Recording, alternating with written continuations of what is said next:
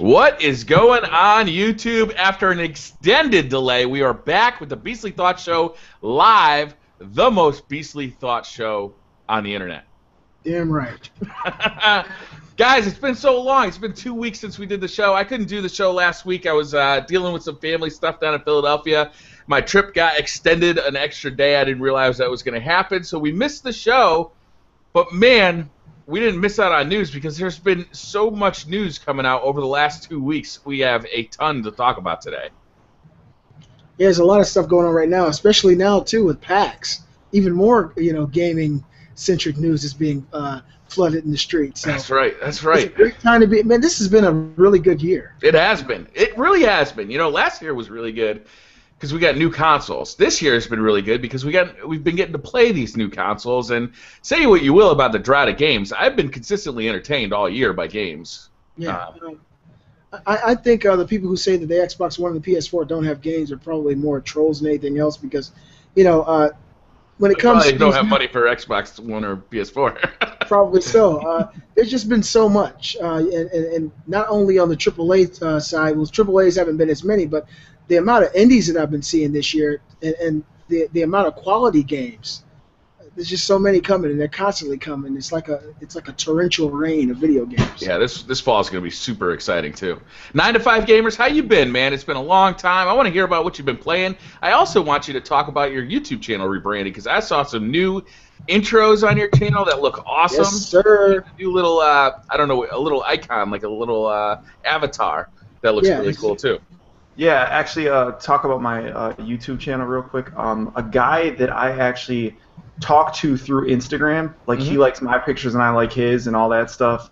He contacted me and was like, "Hey, do you want me to do?" He designs T-shirts for all these companies, and he was like, "Do you want me to do new stuff for your YouTube channel?" And I was like, "Yeah, do whatever you want." And he's like, "Do you have any ideas?" And I was like, "Not really." And then he's like, "What games do you play?" And I told him what are my favorite games ever. And he was like, "Okay, I'll work with that." And then he came up with the design, the logo, all that stuff. And he was just like, "Okay, I'll do it."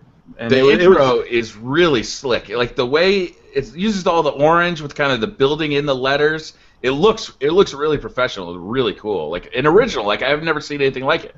Yeah, I'm adding my actual logo to it, and then he's gonna add some more sounds and all types of other stuff to it as well. So he contacted me right out the blue one day while I was at work, and I was like, cool, I'm down for that. Now, you said you know him through what, Instagram? Like Instagram, I post pictures and he posts pictures, and he was posting all this artwork that he did, and I would comment back to him, and he's a big gamer too. He plays a lot of games. Who is he on Instagram? Give him a shout out because it's quality. Fed Clothing at Fed Clothing, and if you look him up on Instagram, he has Instagram. He plays every damn system. He has pictures he plays his Vita. He plays all retro games as well. He has a Dreamcast and he shows him playing that a lot, which is I don't know. I dig his content because he shows that he supports everything and plays everything. Yeah, I usually don't talk about intros of videos too much, but I was actually really blown away by it. It looked really good. Yeah, I noticed right off the rip as soon as I played your video. I was like, damn. 9 to 5 has been going ham on this stuff. Just make sure you tell him he has to send me a message because I will send you stuff too. I've been and on to what I've been playing. I've been trying to beat all the 150cc Mario Kart, and I've been playing that a lot online with all the Nintendo guys in the gaming industry. There's all these dudes with Nintendo YouTube channels, and they set up tournaments, and you can join their tournaments online anytime. So me and my one buddy from work, we would join in on their tournament and play it the whole time that the tournament went on, which those guys are on another level in Mario Kart. They make us look so damn bad. Wow. That's seriously, it's that's I've never the beauty played a game of a well-designed game like that is that you can jump right into that game and immediately start playing it. But there is a depth to that game. You can get good at that game. You wouldn't think you could, but you can. Yeah, and last week Wednesday we played where it was with items, and then the room we set up on Saturday, it was last week Saturday, we played with only mushrooms. So you had only mushrooms, and you literally had to know every shortcut.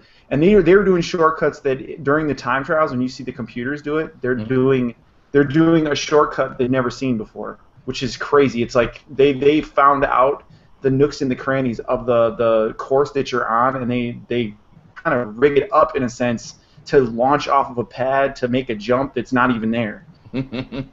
It's kind of cool because you learn a lot from those guys too, playing with them. When you're playing online, they're showing you where to go, and you just follow them. Like, you'll do one lap and you'll see where they go, and it's like, all right, I'm just gonna follow you and do the same thing you did. So it's kind of cool. Any more Shovel Knight? No, I beat Shovel Knight fully. I haven't unlocked all the weapons yet. I still haven't. Been trying to do that. Certain levels, it's so hard to get through those levels and then also be looking for the weapons or whatever you need. It takes a lot. It's one of those games where you almost wish you weren't playing on the pad, because I want to break my pad a lot of the times.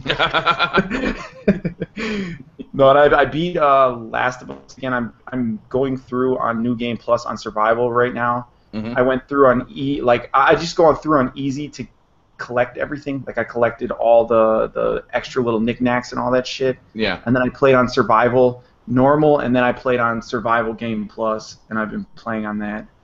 So the single player in that is so good, and if you like the gameplay is good. That's a funny way of saying it, but like, if you are into that slower pace, like real thoughtful mechanic of gameplay, it is really fun. Yeah. And it's deep. I actually had. Are you talking about video games or fun and what? Talking about video games? Okay. I actually have one thing that I thought was a big gripe to me about that game, and I just found it out today. Like, that when you're posted on a wall and you're trying to look over, and say you're crafting something, sometimes you'll like stand up on whatever you're by. You know what I'm talking about, BC? Yeah. I know you know. But like, if you're close to it and you're crafting your item, instead of crafting, you like get up on top of whatever you're posted on, which it got me killed twice today, and I was like, "Are you serious?" So. Yeah, they've been working on a lot of patches for that game. And you told me you got a chance to play both of the new free DLC maps. Why don't you tell everybody what you thought about them? I got a chance to play one. And I'm trying to think of the name of it. Can't. The one is from where Ellie first gets the sniper rifle. Yeah. And she's shooting off the building. That's the You're one I playing played. pretty much in that area. That map was awesome. I like it because there's a lot of different flanking points. Like, you can go literally around in the whole building, and the building gives you cover throughout the building. And then you can come out on the other side or come up behind the whole building. It's done genius. Yeah, I think that the fact that Naughty Dog gave those maps away for free for the PS3 and the PS4 is a good thing, because there's been a lot of issues with the party system getting into a multiplayer match. Now I know how to pretty much get around that.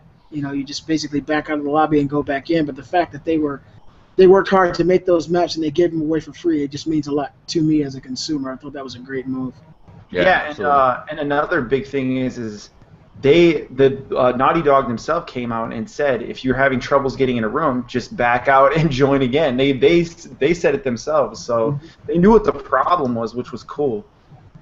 And they handled it and they dealt with it very well by giving us free content, like you said. Yeah, for me, these last couple of weeks have been a lot of The Last of Us. I've been playing that game almost to the point where I want to stop. I want to force myself to stop because I feel like becoming addicted. It's like when I turn on the PS4, I immediately go to The Last of Us no matter what. Like, I've got the new Infamous, I can't call it DLC, the standalone DLC, First Light with Fetch. I got that, never even booted it up.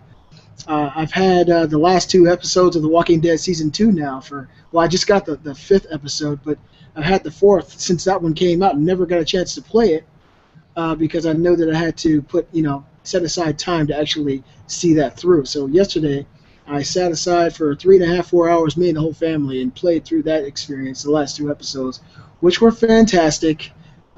Telltale Games, their take on the Walking Dead universe to me is just as deep and engaging and exciting as Kirkman's vision of the Walking Dead. The story they weave, to me, stands alongside the original story. It's a great game. The way that you interact with these characters, the character development is so fantastic. I know everybody out there knows what The Walking Dead is. It's kind of like an interactive movie.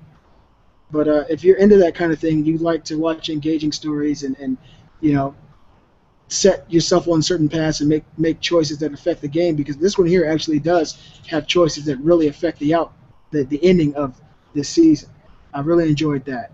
Looking forward to probably this weekend, well, tomorrow, since we get another day off, getting into the new Infamous game. Ooh, before you move on off The Walking Dead, I got a couple questions for you. Sure.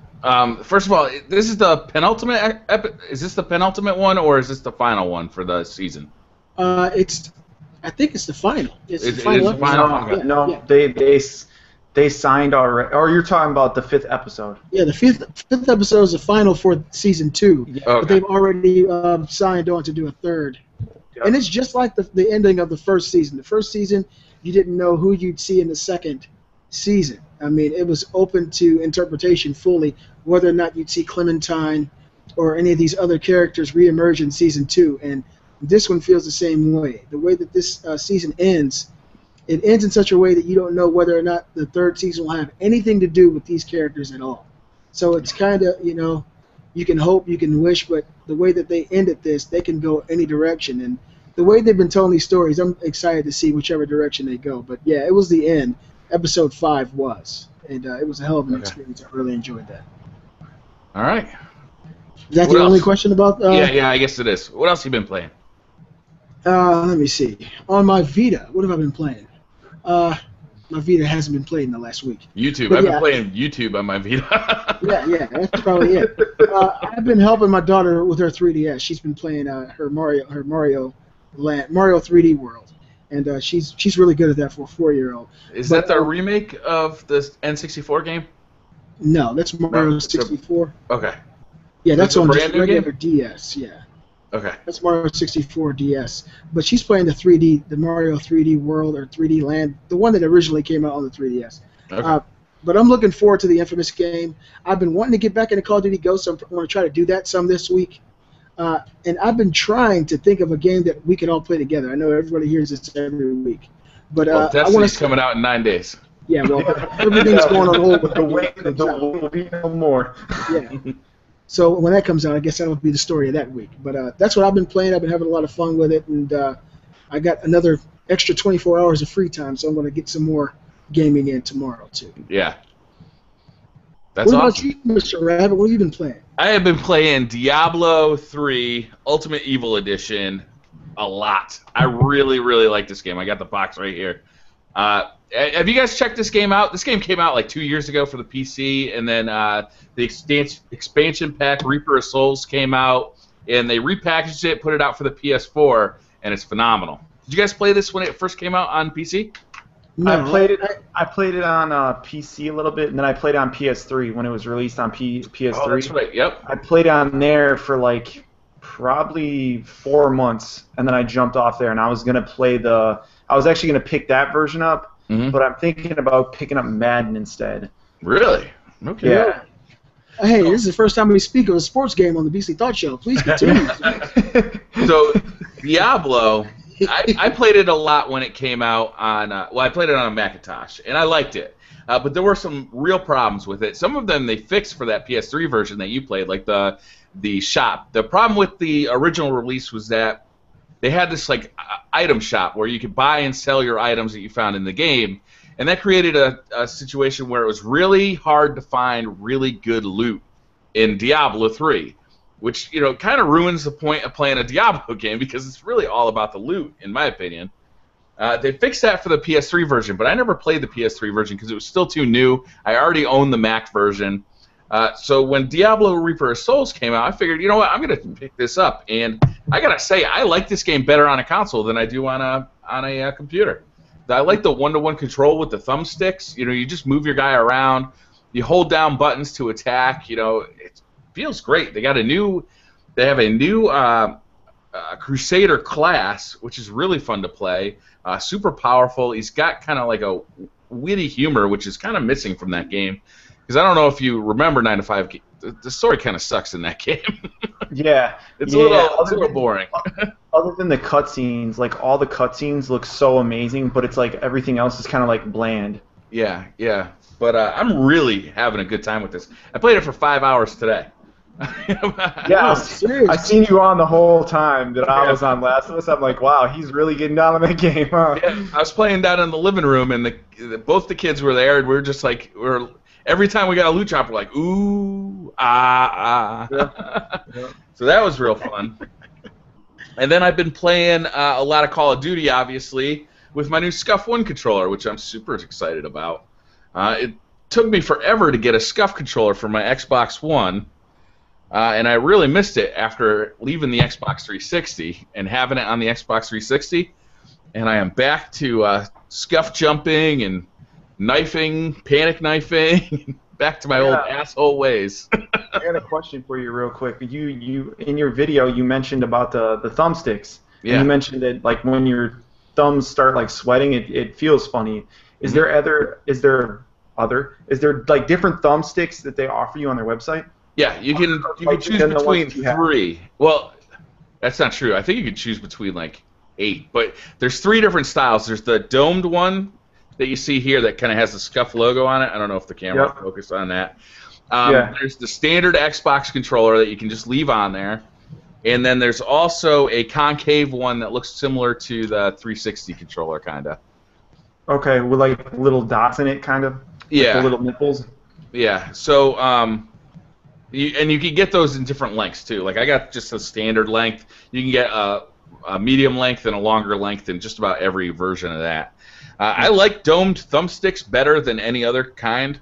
But yeah, the way these are made is that they're just flat. They're really tacky if your thumb is dry, but there's nowhere for the liquid to go if your thumb has any kind of sweat on it at all. So that's a bummer. But to be honest with you, I don't sweat that much, so it doesn't really bother me that much, but if you have really sweaty hands... He's cool and collected. I got an air conditioner like literally a foot away from me. That problem gets solved by reaching over. I got something similar to those over, I think it was Monday or Tuesday. I got the thumb guards for the DualShock 4, and they're flat.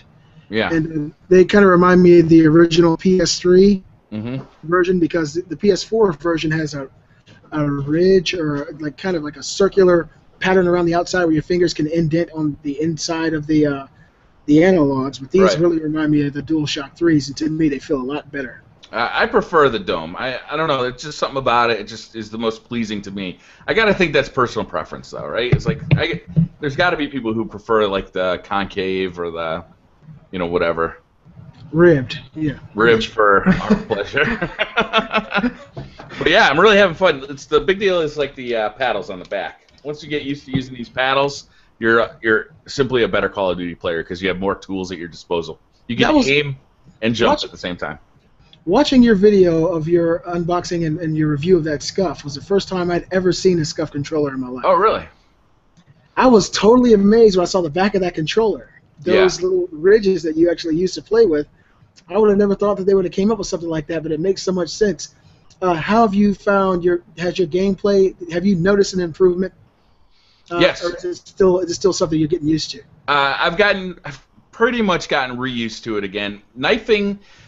So when I play Call of Duty, I play it on a tactical configuration. So my thumbstick, when I push it in, it's not knifing. It's crouch. It's going prone, right? So I can duck down and shoot at the same time. So knifing just pretty much gets eliminated because I have to move my thumb off of the thumbstick and hit the B button to knife. Now, with having that paddle in the back, it's just I got to relearn to panic knife. But the bigger deal, I think, is actually the jumping and being able to aim. So you can jump around corners. You're up 3 feet higher than anybody expects you to be, especially people who aim kind of crotch level. They just shoot right under you, and you nail them, and you move on your way. It's basically cheating. Yeah, well, I saw that in the comments section of your video. I think, but they use that in competitive Call of Duty too, though, the Scuff controllers. They do. So I don't think it constitutes cheating. I think it's your own personal preference. You're still using your fingers and your motor functions to play the game. So I mean, unless the game is playing itself for you, I think that it's all you. So that's something I'm looking forward to getting.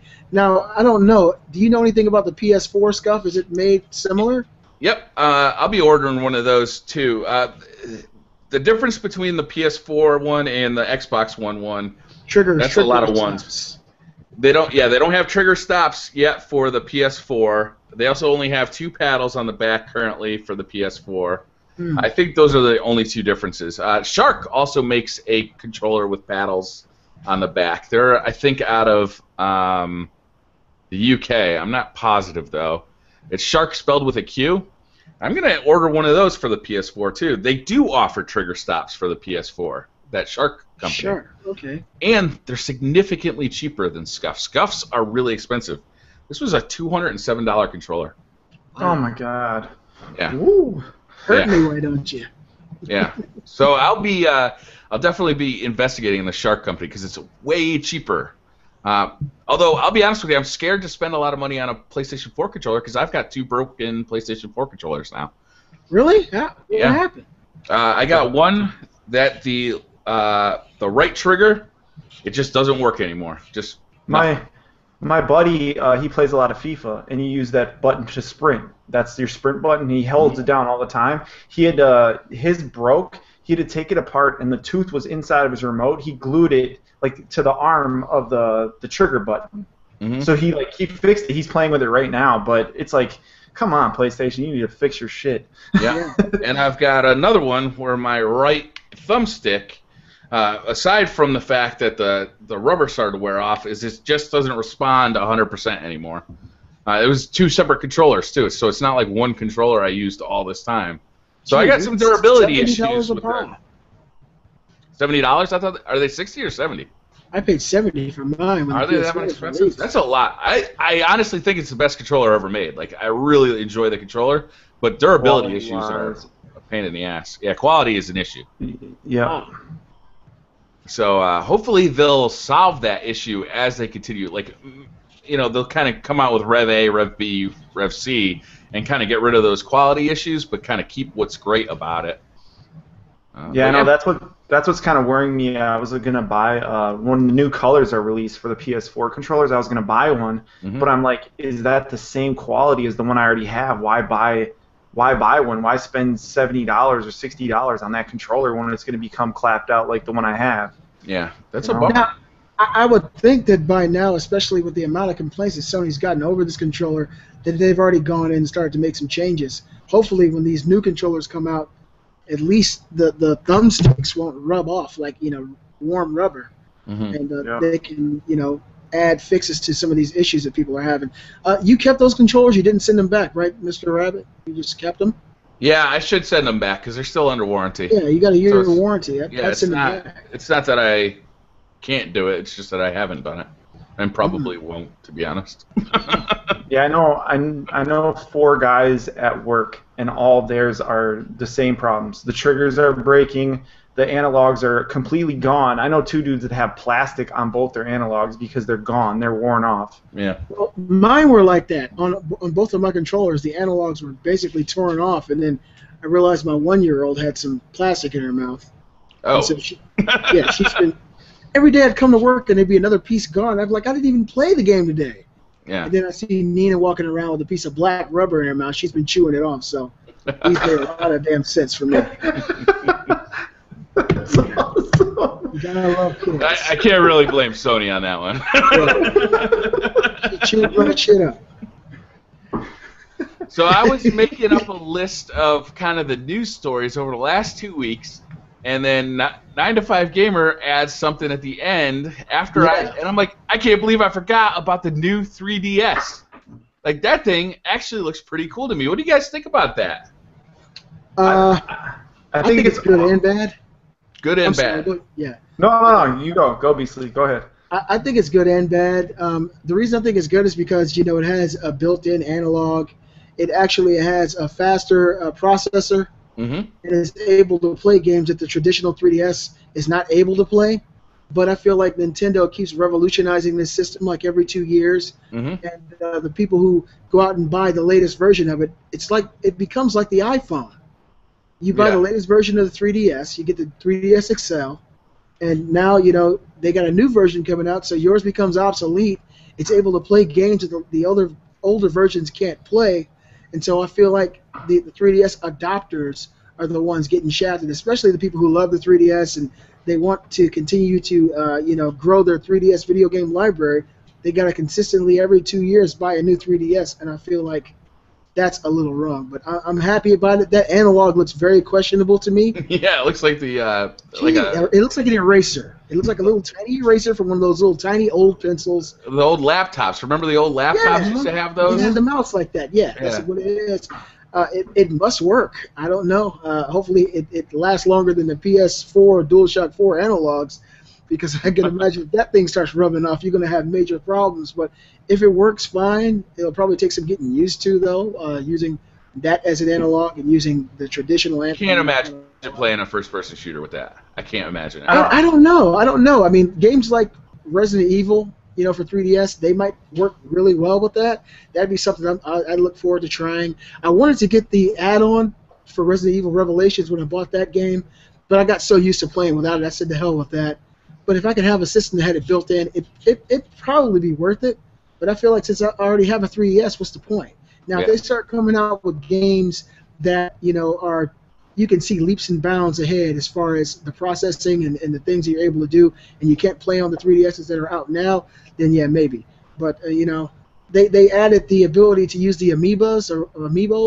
I think those are the names of the toys. Amiibos. You can sit them right on top of the new 3DS and scan them into your game. So they added a few new things to it that might make it, more exciting or worth the purchase to some buyers. But for me right now, probably not until they come out with a game that's a must-have game that only works on the new 3DS. What are your thoughts, Mr. 9 to 5? Yeah, I'm just on my screen. I'm just showing pictures of it from Kotaku. Oh yeah, and it comes in 2 sizes too. So it comes in the traditional regular 3DS size and the 3DS XL size, and it's just called the new 3DS. I'm happy they named it that instead of the 3DS Wii. 3DS 2? Wii new IU. The i3DS? Yeah, it's crazy stuff. I mean, it looks good. That analog looks iffy.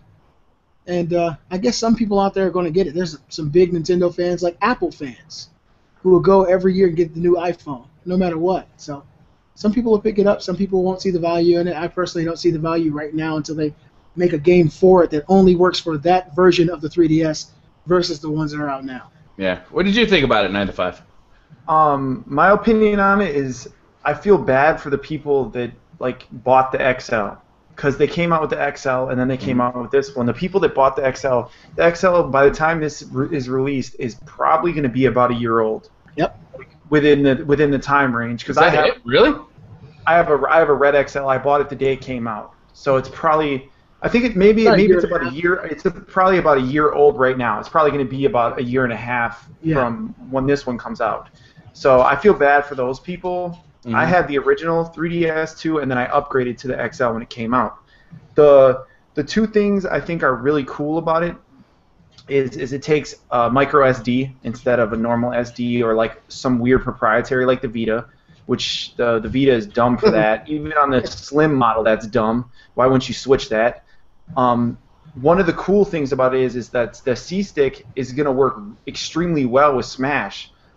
People that play Smash Brothers are going to eat that up because that is their new C-Stick for dodging and stuff. Oh. And a lot of the people that are complaining about the C-Stick, think about how many first-person shooters are on the 3DS. None.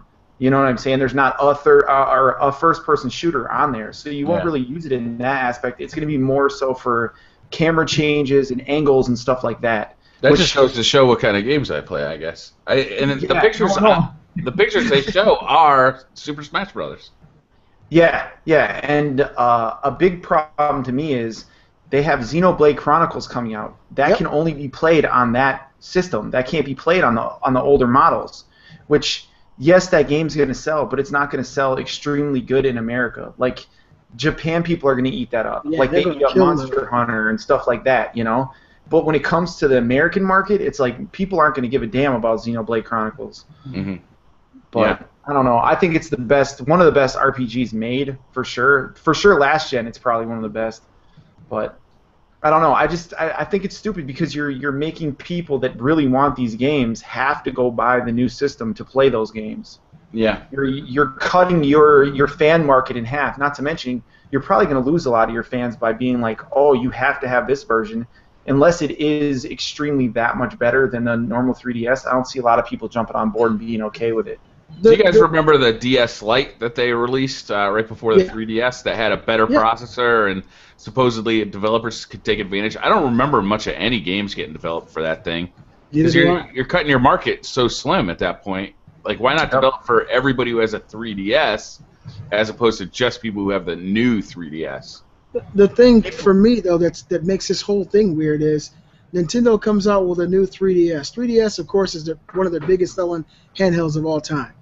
Why wouldn't they put that effort into doing something with the Wii U so it could be more on par with these competitors? You know, add more processing power to the Wii U so the games like Watch Dogs, these new games on PS4 and Xbox One could be ported over to the newer Wii U rather than do this 3DS. Well, I'm still holding out hope for that Fusion idea. I think the idea is definitely going to happen one day, but I just think that that's really where Nintendo's effort should be poured into right now because they're losing tremendously in the console market space. Of course, they're the gods when it comes to handhelds. They already got that. You know, I mean, trying to compete against Nintendo in the handheld market is a lost cause. So it's something they already own. Rather than try to re-monopolize on something they already have the monopoly on, they need to put their real effort into gaining leverage in the home console space because the Wii U just isn't competing with the PS4 and the Xbox One as far as hardware and as far as processing. And so they're adding this new processing power to the 3DS. They could have been doing the same thing with the Wii U and giving these third-party developers the opportunity to port games over to the Wii U, to the new Wii U. I just think that was a missed opportunity. I don't feel as negative about this as you guys do. I really like it. I especially like the one that kind of has that, like the yellow, red, green, and blue buttons to it. I mean, it's colorful. I really like that. It's got 2 extra shoulder buttons. Yeah. I like that it's got a new control stick on the right-hand side. I like this. I like everything about this. I understand that the 3DS XL is only a year old. I actually really like my 3DS XL. It's one of the silver ones with Mario and Luigi on it. You got the Mario and Luigi RPG game out with it? What is it? I can't remember what it's called. The game was not good. The game was not good. I bought it because I just thought the 3DS XL looked cool. And you know there'll be special editions of these ones too. Yeah, they actually have interchangeable faceplates on them. Oh, that's cool. You can buy different faceplates. Version, though. Yep, only the smaller version. You are right, Beasley. Oh, okay. I like the bigger version. It's easier on my old man eyes. And your hands. Yeah. Your hands. If you have huge damn hands, man, those things suck. It can't be any worse than the PS Vita. That thing is a goddamn torture device. Yeah. It is brutal. I was trying to play Diablo on it. Oh no, that's not happening. I put a grip like protection thing on mine. It does make it not as bad. Yeah, not as still bad, horrible. But still not good. I saw a Nerf one that might be okay. That's actually really good. The Nerf one is good. I got my son that one, and that's very comfortable. I might try that one. It contours to your hands really well. And let me just end on the 3DS note saying this. I don't feel really down about the new 3DS, Briar. I just feel like why go through all this extra effort for a new 3DS when it's something you already have the monopoly in? Yeah. You already own this space. You really don't have any competition when it comes to handheld spaces. I mean, if you compare the 3DS to the PlayStation Vita or any other handheld, the 3DS kills them all by leaps and bounds. I think the 3DS has 80 million sold. Okay, that's just the same amount as the PS3 and the Xbox 360. And look at the difference in lifespan. So the 3DS is a huge thing. Why go through that again when you can really put some of that effort into breathing new life into the Wii U? Now, the Wii U, I think, is going to do a lot better now because of the games that have been announced. But if they also put this kind of effort in revolutionizing that console, hey, this new Wii U is more on par with these next-gen consoles, able to do things that the old Wii U couldn't. That'd be, more appealing to people who are home console gamers. And I think that, that would have been probably a better choice than redoing something you already own.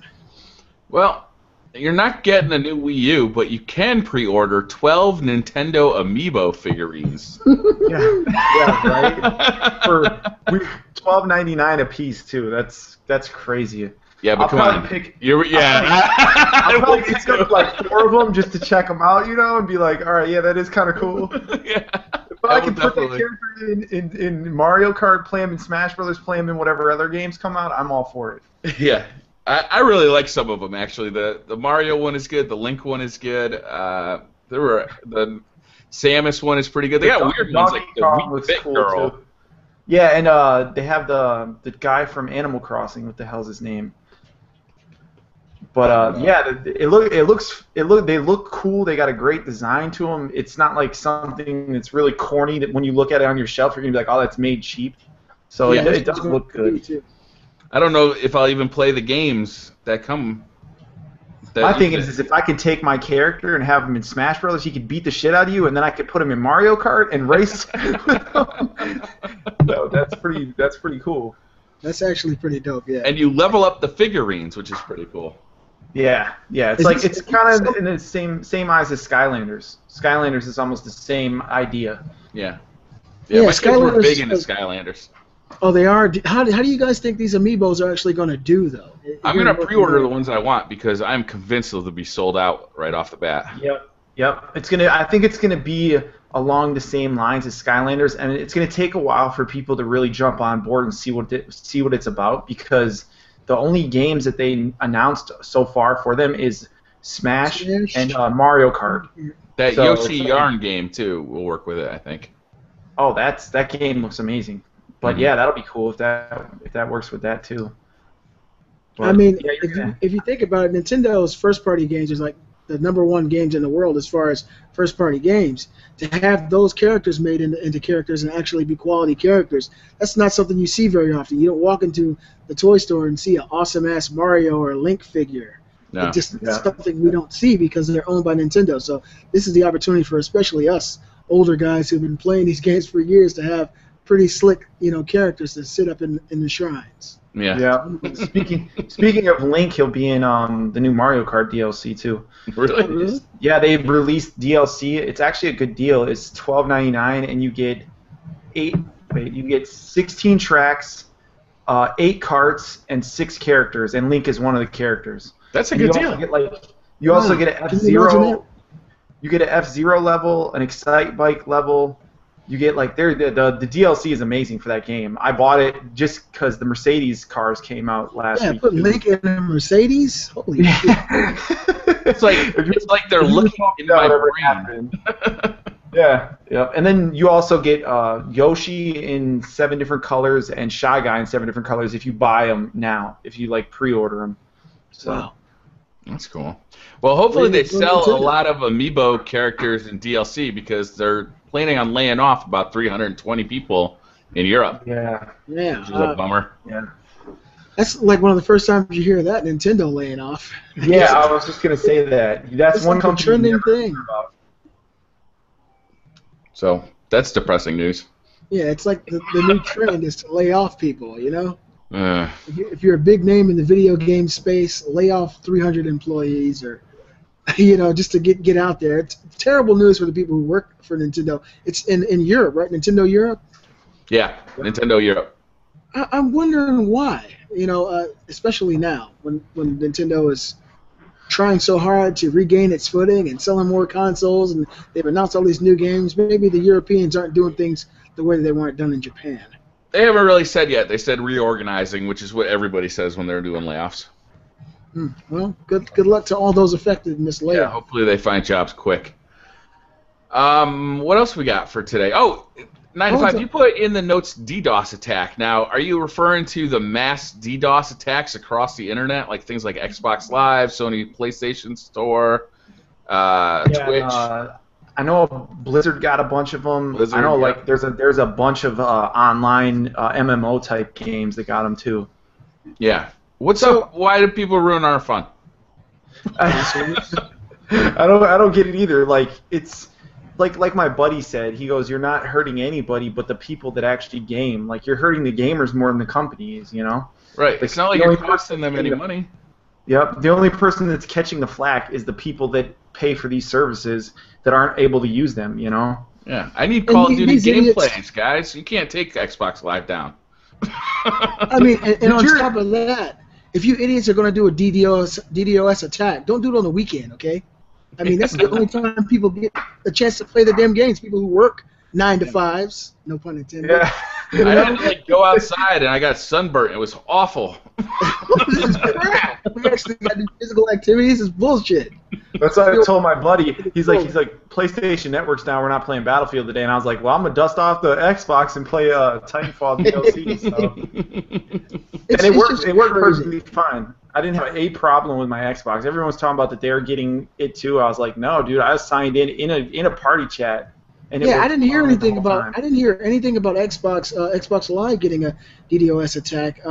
I'm well aware of Sony's attack that happened last Saturday, and a group took responsibility for the attack, and they actually caused, I forget which airline it was, but yeah, Sony Computer Entertainment manager or president or whatever, he was on the plane, and they forced the plane down with a bomb threat. So you must really hate Sony. I mean, whoever's doing this, but I didn't hear anything about Microsoft. Is that something you heard, BriarRabbit? No, I had briefly heard that a bunch of places, so I threw out Microsoft. I was uninformed. Oh, okay. There was a list. Microsoft was on their list, but they said they actually tweeted out yesterday saying props to Microsoft on their network because we tried all we could to turn it down. Like, they good shit. Thing. Their core competency. You want a good network. I mean, they're the number one guys you go to. Yeah, that's exactly. If you didn't expect that to like Microsoft to handle all that, they would have. They got crazy amounts of servers though and money. Yeah, and the know-how. I mean, they do it. That's if you think gaming is their main business, you got another thing coming. Oh no, it's PCs and security. Yeah. Yeah. That's something I actually said in one of my videos that Sony needs to learn. Microsoft's learning a lot from Sony. I mean, with the games of gold, they got a lot more stuff going with games of gold now than they used to. Really good games. And so they're learning from Sony. Sony needs to definitely take a page out of their book when it comes to security. Now, I know DDoS attacks aren't really hacks. This is clarified to me by Not Too Nerdy. Not Too Nerdy is not here this week, guys. He's at PAX. But he explained to me that this really isn't a hack. It's just basically tricking your servers into thinking they're overloaded with traffic. But there's got to be ways to be aware of this and to stop it in the future. And hopefully Sony will pick up and learn a little something from Microsoft in the future. There are. I don't think any of them are cheap though. But I mean, this is just one of the small things. I don't know if you guys want to talk about this, but there's been all sorts of like crazy stuff that gamers are doing to other gamers going on in the last 2 weeks. You guys see that kid get swatted while he was live streaming? Yeah, unbelievable. Yeah, playing Counter-Strike. He's playing Counter-Strike online. I can't remember the guy's name. He looks over to his side. He's like, I think somebody's swatting me. And the next thing you know, there's about 5 guys with AR-15 assault rifles in his office telling him to get down on the ground. You know? Seriously? Yeah. Did you guys hear about? There's a big article about it. Yeah, it's all over the news because I'll be honest with you, it looked like the cops might have used a little bit of excessive force for a prank phone call. There was also the news report of what's his name, blonde kid who does Call of Duty videos, got swatted, and he actually had pot in his house, and he got arrested on felony charges, I think. He had pot in his house? Yeah, different guy. God, I can't remember his name. Oh, White Boy 7th Street. Damn. That's crazy, yeah. Man. Okay, the first thing we need to do, guys, is you guys need to give me your addresses. Okay, but go ahead. Then there was the news about the girl who she was dating somebody from Kotaku, and she's also an independent game developer. Yeah, a journalist from Kotaku, and the internet exploded about this. Now, you can definitely look at maybe there's some inappropriate activity here between journalists and independent game developers, but to threaten people's lives and to put out their addresses, people had to leave their homes because of the amount of threats they're getting. Like, all of these things, man, people are gonna get hurt. Like, this is not joking around. This is not kid stuff. This is not funny stuff. This is like real, like you're gonna get somebody hurt stuff, and it's unacceptable. Yeah. Like, I mean, what can be done though? I mean, there's going to be that element of immaturity and foolishness. This is the internet, And when you're playing a game online and you're dealing with people who know how to script or hack, they're going to be able to. They're privy to knowledge that a lot of people aren't. And when you mix that negative environment or the negative aspect of the environment with technology, you get bullshit. Yeah. And nothing will stop it. I mean, people are going to continue to do this kind of stuff. It's going to actually become worse as more and more people learn how to do these types of things. Well, you know what's going to happen is eventually the lawmakers are going to have to pass laws to help the police. And then once again, we're going to just lose a little bit of freedom because they're not going to do it well because they don't understand this stuff at all.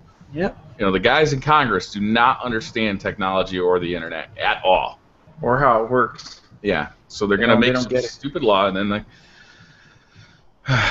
It's like trying to set up my mom's smartphone. Don't let it get you, Brian. I see you huffing and puffing. It's going to be all right. I feel the same. You know I feel the same way. I mean, they can't relate to real people. I understand. Beasley's all about fucking over the man. Yeah. You're damn right. I feel like Shaun of the Dead. Fuck the man. Yeah. I cannot stand the government that governs this nation. You will not support that chair lobby. Damn right. Anti-chair lobby 2014. Damn right. So, Titanfall is getting some new modes. You guys hear about this? 9 to 5? Yeah. I actually read a big article about it. I actually read a big article about it yesterday, Friday at work. I read about it. And it's 8v8, no Titans, which is kind of cool, but that's awesome. In my eyes, it's taking away what Titanfall is, you know? Not you're really, trying so hard because, to not become Titanfall.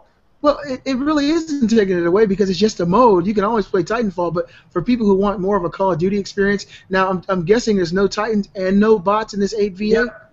No bots. Yep, no bots, no Titans. That's for everybody who complained about Titanfall initially. Want it. They want the actual human-on-human experience, that competitive nature. I know that person I killed is an actual real person. No, Titans, no bots, just you versus me. I think that's a great thing for Titanfall. It's nothing wrong with adding to something you already have. It's not like they're really taking away what made Titanfall. They're just adding something else for that probably minority of people who play the game who want to play it and experience it in a different way. The only problem I have with these type of modes in Titanfall is they're timed. Like, they'll put on the mode, have it timed, and then they'll take that away and add a different mode. Like, if you notice now, Briar, if you go on Titanfall, I know you probably haven't in a long time, but if you do, it says whatever mode they added before, the gun mode, whatever the hell that is. If you go into it, it says available for this amount of time, and then it says replaced with whatever the new mode is called. I forget the name of the new mode that they're releasing. So you're not going to end up with all of them. It's almost like they don't want to release it as DLC, but they're doing it as a time type of deal. Yeah. It's a carousel constantly going around and you get something. Yep. Oh, that sucks. Yeah, which I wish they would just expand the list of modes, like add in whatever mode you're going to add in, leave it there. Don't do the timed shit or available for this amount of time or that amount of time. But when you only have 14 players, you got to keep those game modes. It's true. I know I didn't just hear you say that. I know I didn't just hear you say that. 14 players. 13 now. Brian stopped playing. I have the same problem in Call of Duty Ghosts this year. I mean, it's rough all around, man. It's rough all around. Well, until next month. You think this Call of Duty is going to help? You think there's going to be a lot of people jumping on this Call of Duty for both consoles, for that matter? I know. PlayStation, there's a lot of systems. I get that. There's 10 million, so you'll have the amount of people picking it up. Yeah. I don't know. I really don't know. They're still releasing it on all 4 systems, so the player base is going to be split up still until we really get kind of off of those 360 and PS3s.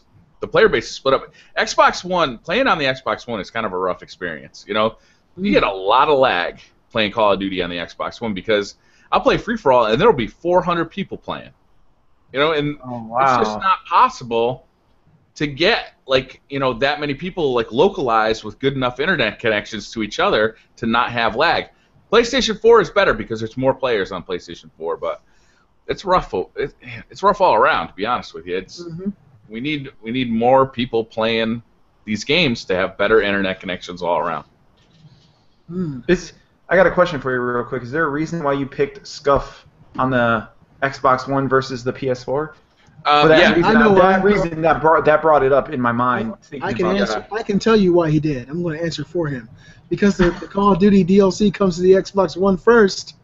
And no, that's not it. The reason is because there's a feature on the Scuffs that you can remap these paddles. Mm-hmm. When they first released the Scuff 1, it wasn't available. I had waited until it was available, and I'm doing the same thing with the the PlayStation 4 version. I don't want to buy the Scuff controller if I can't remap these on my own, because if I want this to be melee in every game, not reload in one game and melee in another. Yeah. So how are you able to remap it? Do you plug it into your computer, open an app, and then? No, it's bizarre, man. It's got this little magnet that goes on the back here. So you stick a magnet on it, and then you just hold the two buttons that you want to be the same. Wow. Yeah, it's weird. Like, it's cool, but I said in my review, I'm like, a button would have been better, probably. Yeah, so the original PS4 Scuff doesn't allow you to map buttons, and you're waiting for them to release one that allows you to do that. Now, you said the Shark is a similar controller as well? Yeah, but doesn't do the button remapping. Okay. You have to order it the way you want it. All right. Wow. That might be something for me to look into and save $50 or $60 and get my customized tactical PS4 controller. Yeah, they're nice. It's I haven't used the Shark one, but I'll be ordering one soon because I definitely want to see how that adds up because it's a lot cheaper than the Scuff.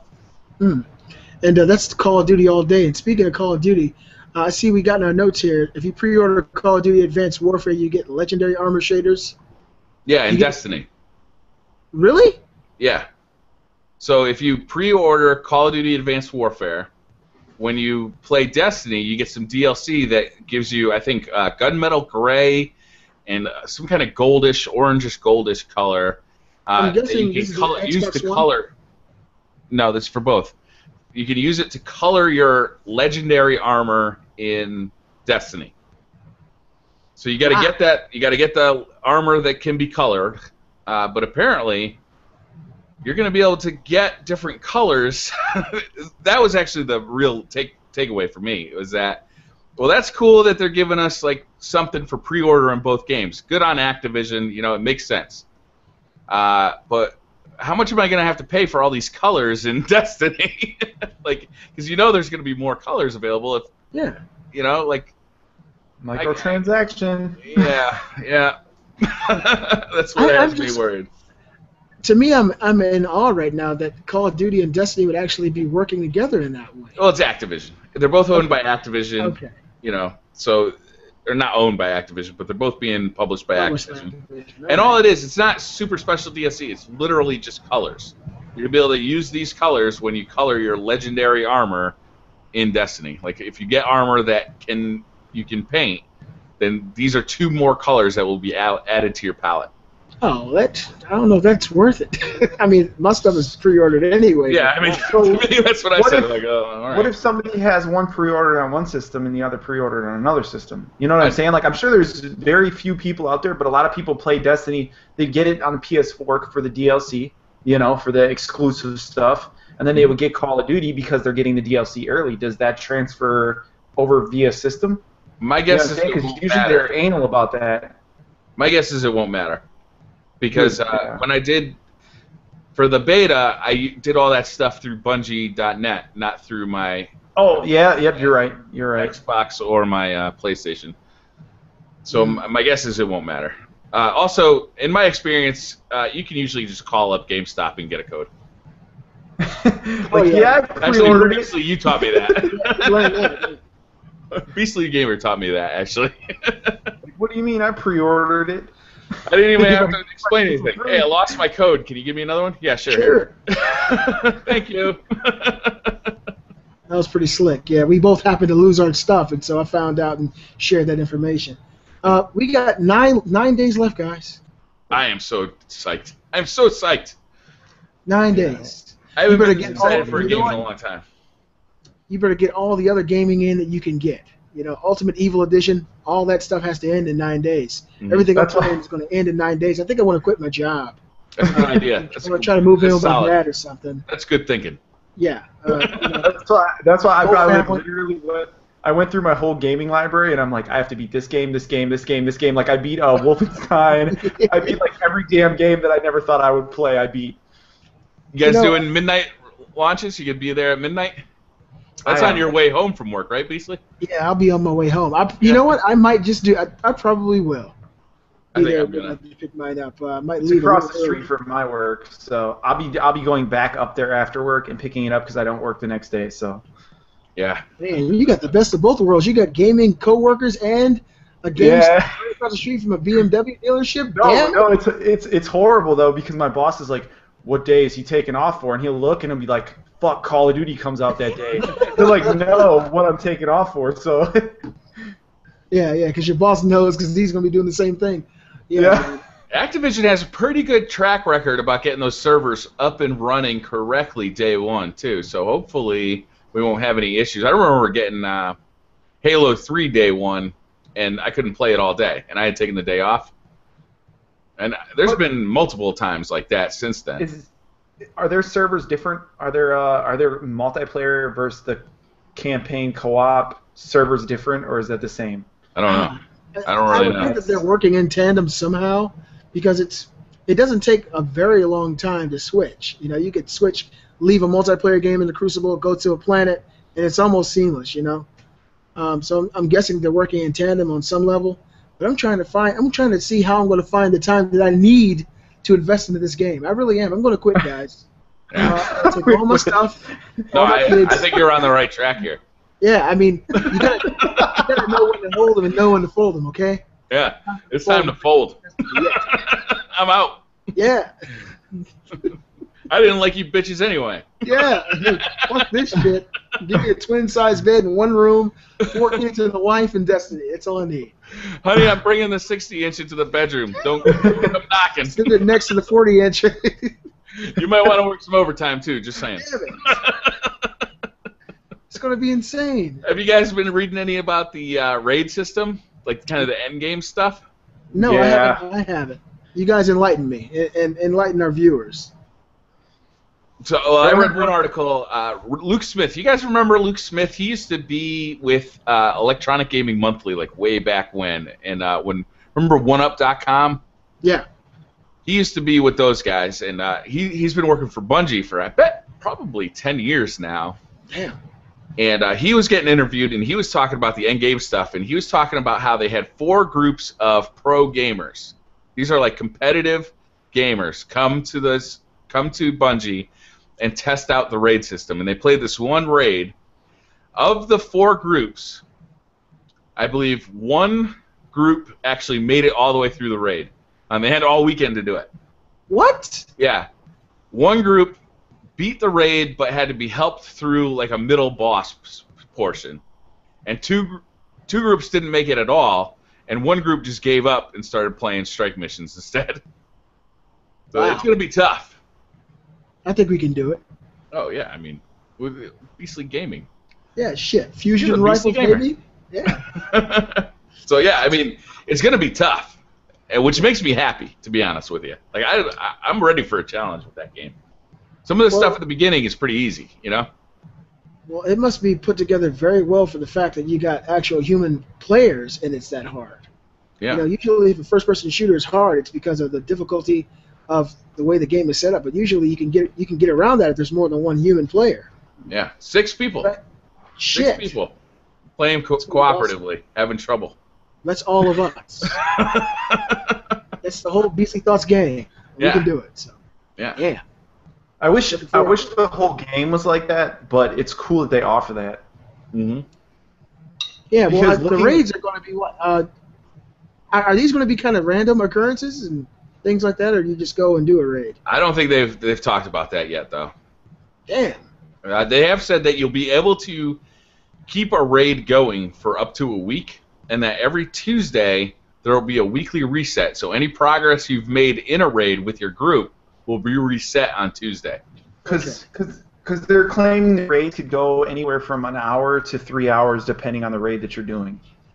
So, and then they're saying if you don't, I'm assuming what it is they're giving you a week to complete that raid, and then after that, within a week, there's going to be a new one posted. So then you're going to be able to do that one.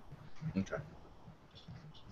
Well, Because they do that with Final Fantasy Realm Reborn. It does the same thing.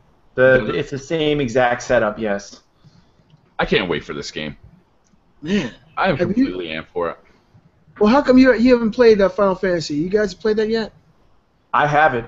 I don't like to pay to play a game. That's my problem with that That's game. why I haven't bought it. Yep. When they make it free, it's mine. I have never enjoyed a Final Fantasy game. What? I don't like it. I think you would like Realm Reborn because it's not your typical RPG made by Final Fantasy people. Like, it's not turn-based. It's more action adventure feel to it. You talking about like 13 or something? Yeah, it's kind of like 13, only way better.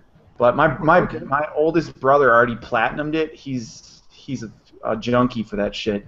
So Briar, I gotta ask you because I gotta see if our hearts are the same. Mm-hmm. You don't like the traditional JRPG format of the Final I've Fantasy played other games? JRPGs and loved them. Phantasy Star I used to love on the Sega Genesis. I've played a bunch of them. That was amazing. But and really specifically, I'm talking about like Final Fantasy VII forward. Because like Final Fantasy II, I really enjoyed. And I think you would like if Realm Reborn is ever free and you can try it out. At least try it out because I think you would dig it.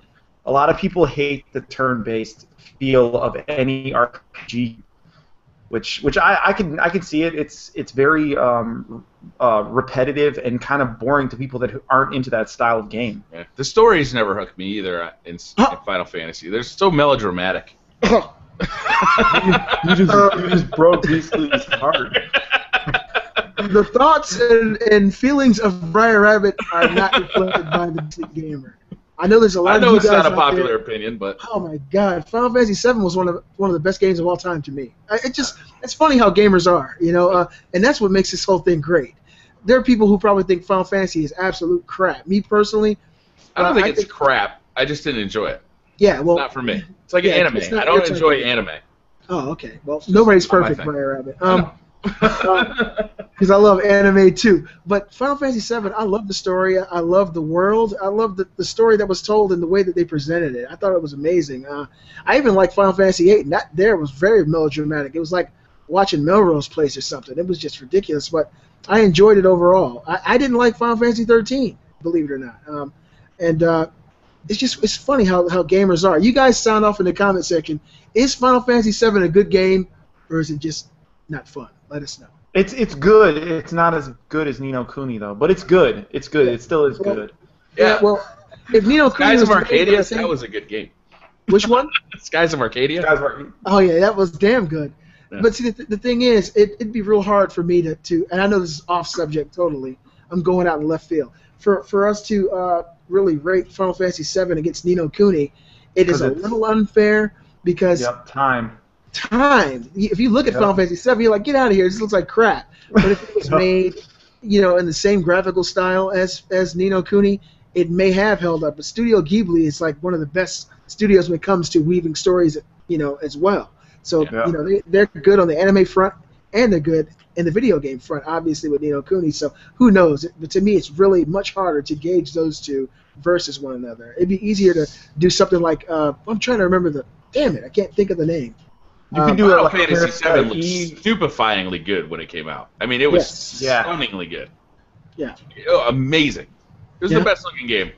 It was just awesome. I didn't have Parasite Eve in Final Fantasy. A lot of people were playing those games at the same time. Yeah. I just really loved it, and I don't like people who didn't love it. I'm just kidding. This is a really good subject, Briar, and I want to get into this. The biggest video game flops of all time. Oh yeah, okay. So this was an article I found on GamesBeat. It's like a Division Adventure Beat, the website. So I'll read you guys the list Okay? Tell me how many you've played. The first one is PlayStation Home. Yeah, I played it.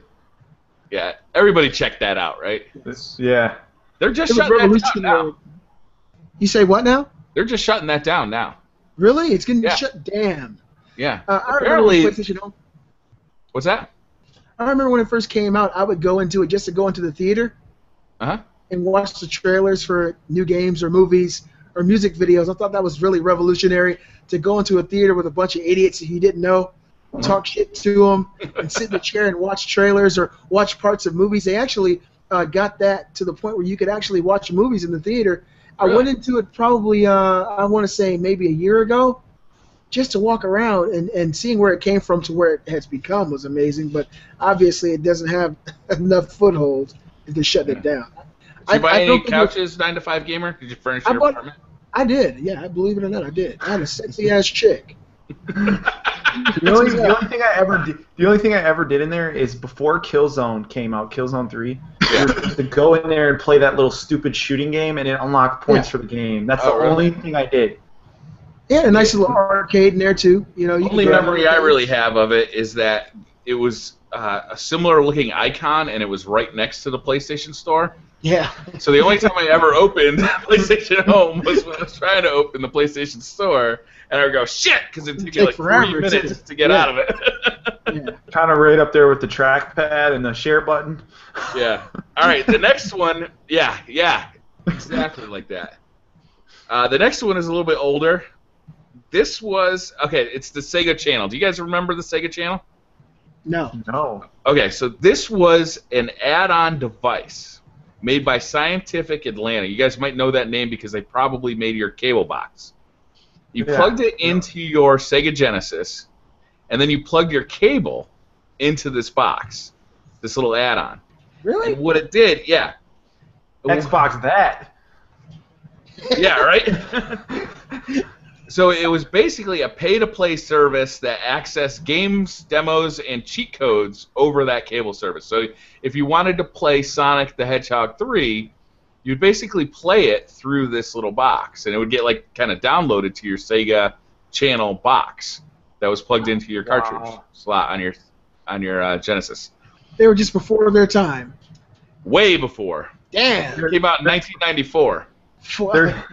Who had internet then? A lot of people didn't. One out of every 10 people had internet. Their commercial was Game Genie ain't got shit on us. Yeah. Damn. So it topped out at 250,000 subscribers, and I think it was just ahead of its time. It cost $15 a month, which, if you think about it, ain't bad at all. But back then, it was probably a lot of money. Yeah. In '94, in '94. I want to say minimum wage was like $5.50, so yeah, it was probably. Pretty, yeah. But yeah, I mean, there's a reason nobody's ever heard of it because it just wasn't a big deal. Damn. It was a cool idea, though. I remember when it came out. I didn't get it, but I remember when it came out thinking, hey, that's pretty cool. And just think, everybody does something like that now. Everybody's on a subscription service of some kind, getting streaming games or streaming movies, and it was what? 30 years before its time? 20 years before its time. Damn. Yeah. It was cool. And the next one, I bet everybody here will remember, is the Nokia N-Gage. You guys remember this? Oh, yeah. I got to add that to my collection. The Silver Taco. Damn. That was released in October 2003. It was half mobile phone and half portable gaming system. Horrible gaming system. Horrible. I think it's better. It's better than portable. It should be half portable phone and half paperweight. Yeah, the game that came out on that actually piqued my interest and made me think this thing was worthwhile to get was Tomb Raider. The original Tomb Raider came out on the Nokia N-Gage, and it actually looked pretty good. But when I went into the place was called Funkoland, which was bought out by GameStop. Mm-hmm. Oh man, Funkoland. Yeah, that's the shit. I walked in there. That shit was awesome. And I played the N-Gage, and the screen was very, very narrow. It was a very narrow screen. It wasn't wide. It was like this skinny, and the whole gaming experience took place there. And I was like, hell no, I just can't do it. I think they topped out at like 16 games for that phone. Was that it? The thing cost $300. Yeah, you could probably get. I have. Believe it or not, I'm looking for one of those. As soon as I find a good deal, I'm going to add it to my collection over here. But yeah, that was a terrible, terrible device. And if you use it as a phone, you look retarded. Yeah, it did. It looked like a big silver taco to the side of your face. It looked really silly. So it just didn't that was a bad one. All right, the next one. Give me just a second here. Oh, just reloading the page. This one will be familiar to everybody. The Virtual Boy. Anybody ever actually check one of these things out?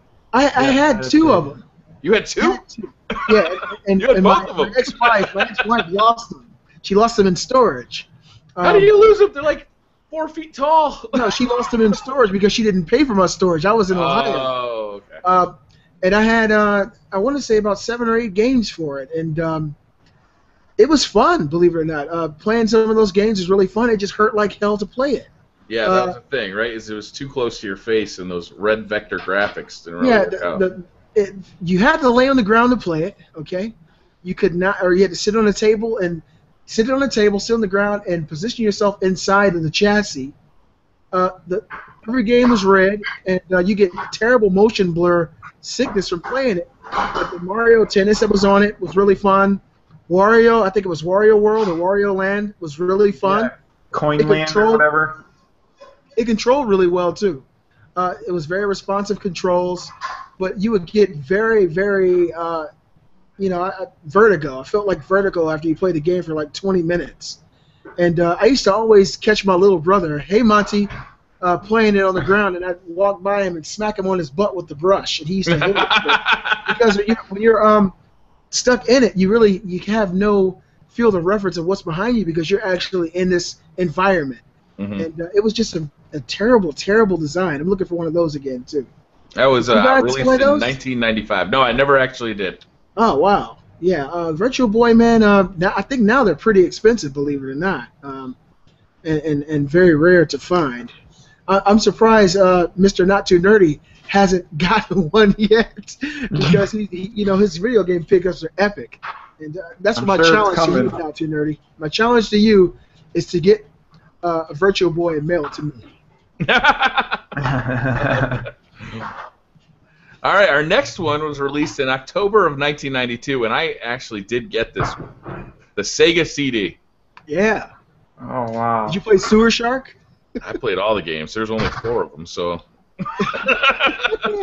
Hey, man. Sonic CD, one of my favorite 2D Sonics of all time, if not my favorite, for Sega CD. It's out on Android, too, so if people haven't had a chance to play it, Sonic CD was amazing.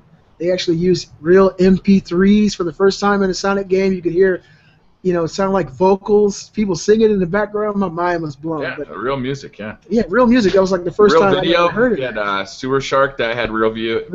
That was back when full motion video was. Right.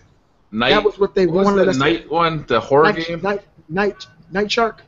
No. Night Trap. Night Trap, yep.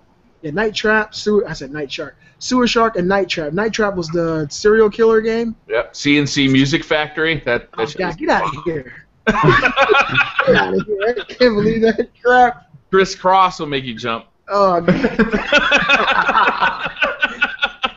oh my God. Criss Cross will make you jump. Oh my goodness. That thing cost $300 too, and it was basically just a CD player, which you could pick up for about $15 nowadays. Yeah, I remember the first time I saw one, my buddy across the street, Brian, he had got one, and of course we had the Sega Genesis Super Nintendo, and my older brother told me, we got to go see this thing, it's awesome. We went over there, and he was playing Sewer Shark, and I couldn't believe it. I saw full motion video on this little tiny screen on the TV, because of course there wasn't full screen full motion video. It was a little tiny screen on top of... postage stamp, yeah. Yeah, it looked terrible, very grainy, but at the time it was revolutionary, and I thought I was witnessing the future, but I didn't know it was just a future fail. Yeah. Snatcher, that was a good game that came out for the Sega CD. I actually liked the Sega CD for the good games, but there were some real bombs out there. 32X would be related. Please say that, yes. That was a tough one. That's not on the list, but I mean it would definitely be on my personal list because although it was my first exposure to Doom. Oh. So, well, always hold that. It has its shiny points then. Yeah. Because Doom was the first-person shooter I ever played, and I fell in love with it. And I didn't play it on the 32X. I played it on the PlayStation. But we got the 32X for our Sega Genesis just for Mortal Kombat 2. What the hell's going on over there? I don't know. What is that? It's my wife making food. Oh, yeah. It sounds like Flintstones. What's she making? Your Brontosaurus leg? I was like, boom, boom, boom. No, we're just messing with you. Yeah, we got the 32X just to play the arcade, well, what we thought would be the arcade version of Virtual Fighter? Mortal Kombat 2. Oh. Mortal Kombat 2. At the time, I've never personally been a big Virtual Fighter fan. Yeah. I've always been more of a Mortal Kombat kind of guy. And we had Mortal Kombat 2 on the Super Nintendo. And when the 32X was announced, they really pushed out this 32-bit arcade perfect experience, which fell flat. But and putting that thing together was crap too. You had these little silver slots you had to stick inside your Sega Genesis first. Then you take the 32X and slam it down inside of it. You got to connect 2 extra cords to the back and reconnect them to your 32X. It was just a lot of. By the time that you were done with that thing, the Sega CD and the 32X, it looked like Voltron. Yeah, and they lost a lot of consumer goodwill during that period too. Mm. They had really gained it with the Genesis, and then the Sega CD and the 32X really. That's when Sega really started going down. Well, they should have named the 32X Apocalypse because the Genesis is the beginning, and it was all good then. Mm-hmm. The Apocalypse is when shit hits the fan. Yeah. And that 32X was crap. All right, our last one. The Sega Saturn was shit too. Yep. Yeah. But I think Some they were good games, but though. it was not forward thinking, the Sega Saturn, unfortunately. The last one was released in September 2002. Want to guess? It was a peripheral for the Game Boy Advance called the Nintendo e-reader. Oh yeah, the book. Damn. So what you did with this thing, it would scan cards that would then unlock things in video games. But you had to buy the scanner, and then you had to buy the cards. What the fuck? You already bought the game. This is microtransactions before microtransactions. Damn. Yeah, in a sense. When you had actual material you had to go pick up. Yeah. You couldn't just order it off the internet. You had to go buy a pack of cards. I don't know anybody who ever got the Nintendo e-reader, ever. No. I wasn't really in the Game Boy Advance demographic into 2002. I was in the let's get shit-faced at the bar demographic. Totally. Now, this was actually a pretty good list of gaming flops.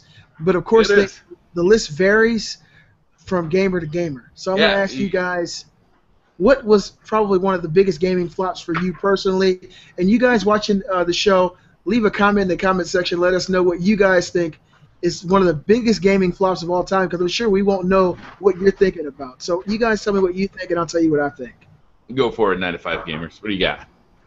Oh, shit. You need time? I got mine right on my tip No, of my I got one. The Power Glove.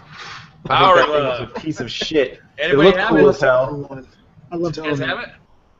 Yeah, we had it. I'd love to have it still. I still don't know what the hell it did. It was a controller, but it just didn't work. And you had to put those fucking cubes what was it used for? across your TV with like PVC piping and all types of other shit going on. I didn't have one, but a friend did, and I never wanted to put it on because it was all fucking greasy, and you couldn't put the thing through the wash.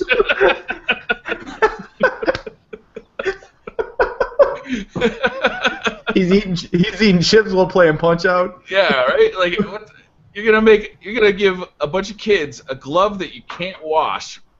No, that's a bad idea. That's a terrible idea. Shit. No, this is bad news. Yeah, and that's what everybody said about it. Is it basically didn't work. You know, you're supposed to be able to control it with your fingers, but the wasn't responsive. The first time I ever seen their commercial where the dude walks into like the stadium arena and he puts the glove on, I'm like, oh, that thing's awesome. And then I saw it in real life. I was like, wow, this thing's a piece of shit. I thought it was like God's next coming. It was Jesus literally coming back. Get back in the form of an electronic glove. All right, I'd go with the Dreamcast because I freaking loved my Dreamcast. I played Code Veronica on it. Skies of Arcadia is one of my favorite games of all time. I absolutely loved it. Grandia too. I spent so much time with so many great games and experiences that I just didn't have anywhere else. Crazy Taxi I loved. Soul Calibur, Shenmue. Damn. Even stuff like weird stuff like what was that? Seaman. Like Go Rockets. Yeah, Seaman. Like it was just this bizarre but awesome console, and it died so quickly. It was so heartbreaking. But man, I mean, you talk about a crash. It crashed the entire company right out of the hardware market. Damn. Yeah. Typing of the Dead. They did everything different than everybody else. I actually have the keyboard and the game. I love that game. First console that came with a modem. You can also get a LAN adapter for it. And a web browser. Yeah, you can play with keyboard and mouse. You can play Quake 3 with keyboard and mouse. Yeah, and you could get on the dial-up internet back when that was cool. Yeah, with a web browser. Like, you could just browse the web. Yeah, I bought shit off of eBay with that thing. You guys know how hard it was to look at porn with a dial-up? It's terrible. I have no idea. How hard was it? It was hard. It was hard, Mr. Rabbit. Now, literally. I've seen no choice but to stay hard when things aren't moving. Okay.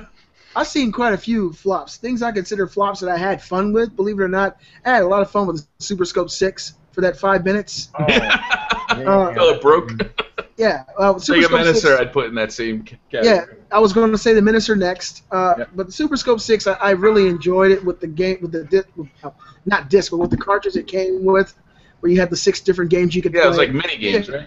Yeah, you could play a game like Columns where you actually shoot different colors. That was a lot of fun. But I got to say the biggest gaming flop that I've ever owned is the Atari Jaguar. Oh, you owned one of those, huh? Yeah, and I actually, it was in my storage, and my ex-wife, that's why I say Q. Hey, I have an Atari Jaguar controller right here. Check this out. Let me see that. Oh, that's a small one. Okay, that was the smaller version that they re-released. That's the same damn remote I got too.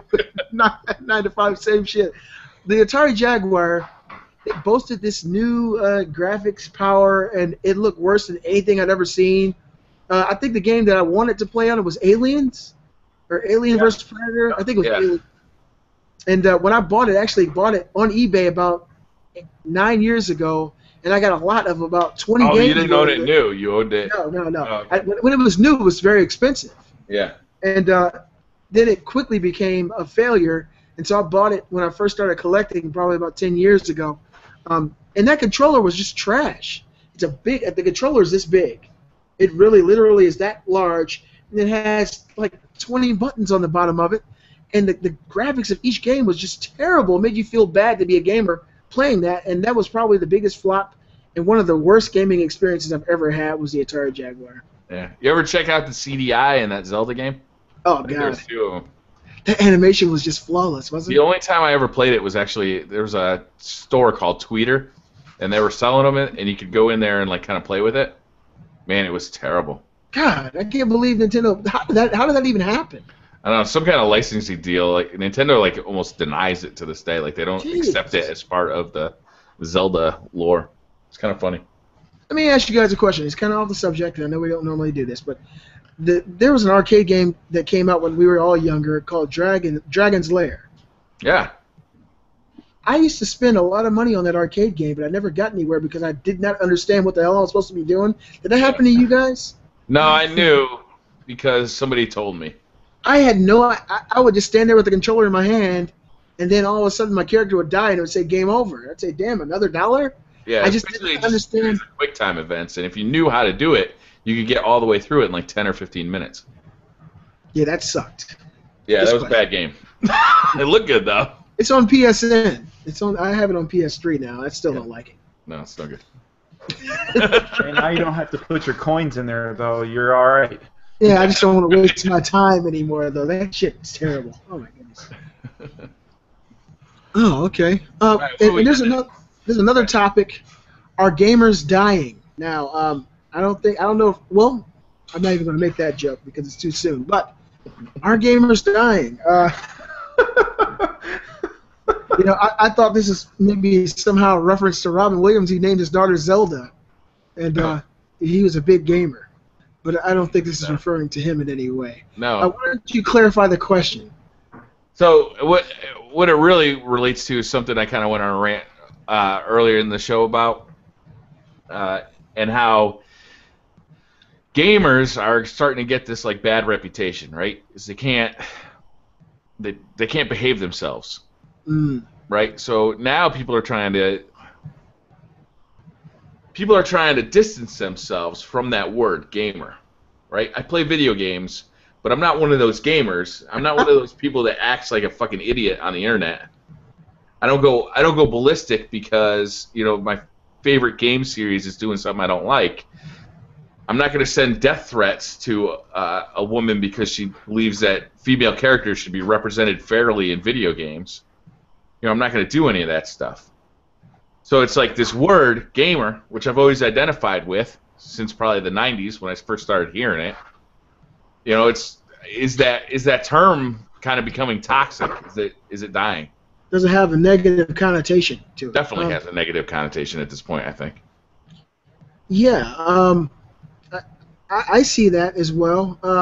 But my personal stance is this: I'm a gamer, but I'm not one of them. I'm not that immature, negative aspect of what a gamer is. Mm-hmm. I can't even say it's the younger people anymore either. There's a lot of people 25, 30 years old who get irate and rage online if things don't go their way. And that's probably something that's going to persist. There is no governor here. There is no one teaching people. We have the world at our fingertips now. So every type of personality and personality trait is going to be easily accessed online. And these people who act this way in their day-to-day life are going to reflect that when they're playing video games. So I don't think there's ever going to be a day where gamers are all mature and agree to disagree. I think it'll always be an asshole or two. And that's like in every aspect of life, you know. In every field of our day-to-day lives, there are people who know how to act and people who don't. There are people who know how to have an intelligent discourse with someone, and there are other people who break out into a fist fight. And it's more easily reflected with this online atmosphere because of the anonymity of people. You don't have to tell anyone who you are. You don't have to divulge your information, your real name, what you look like. And you can openly say the things that you feel the deepest, darkest parts of you without any fear of repercussion. Right, the shit that would get you knocked out. Yeah. Like if you said it to somebody to their face, that's you get knocked out or arrested. That's the thing. And see, I run into that, especially being a black guy. Most people don't know it when I play the video games, but every now and then I might, you know, say a term that lets people know I'm black. You know, I might be talking to my wife and say, hey, that fried chicken's done. Oh, it's a black dude. But when people find out, you know, usually that I'm a black guy, I'll hear things from people, you know, racial slurs and all kinds of ignorant shit. And what I do, I call those people video game gangsters or internet gangsters. People who they try to be hard over the internet. Yeah, people who in their real life, they saw a 270-pound, 6-foot-tall, big black dude, they wouldn't say anything. But since they're online in their mom's basement with, you know, with Kool-Aid next to them and you know, and a cigarette, they'll say whatever their heart tells them to say. It's not Kool-Aid. It's probably Snapple or something. They're lying to you. They're not drinking Kool-Aid. You know, and that's something that I think is going to persist. But the thing is this: we have to be able to discern ourselves from that group, that entity of what we do, because we're real gamers. We love what we do. We have a lot of fun, and it's a part of who we are. There are other people out there who enjoy video games but bring a negative aspect to it. They bring foolishness to it, and that group is always going to be here. So maybe we need a new nickname of, you know, mature gamers or you know, gamers who can agree or gamers who can agree to disagree, you know. Because just this one umbrella term, gamers, is going to have that negative connotation because of that aspect of people. They're always going to be here. There's always going to be foolishness. You're never going to be able to play, you know, online and not run into people who you can't believe are actual real people saying the things that they do and saying the things they say. So maybe we need to come up with a new more refined term for gamers who are more mature and don't have these kind of issues, so that negative connotation does not apply to all of us. Damn straight. I agree with everything you just said. Well, thank you. This doesn't not happen too often, everybody. Not to mention a lot of people, like when you say, "Oh, I'm a gamer," automatically people look at it in the aspect of all the bad shit that's going on in the world with people who play video games. They want to blame everybody's shooting or killing on somebody who played video games before. So when you say you're a gamer, everybody automatically looks at you as a bad person as well. The people that don't understand gaming. The thing is this: if you don't know it, if you haven't experienced it, then it's easy to judge people, but I don't think people should. But people always will. If you talk to a person who doesn't play video games, and you say, "Hey, I'm a gamer," they'll look at you with an eye of immaturity. Yeah. If you're a dude and you're talking to, usually like my buddies at work, they all nothing but sports all day long: baseball, basketball, football. Whenever they huddle up, that's what it's about. I'll come over there and I'll say, "Hey, man, the PlayStation 4 network, the update just happened." They all look at me like I'm insane. But I take care of my business, you know?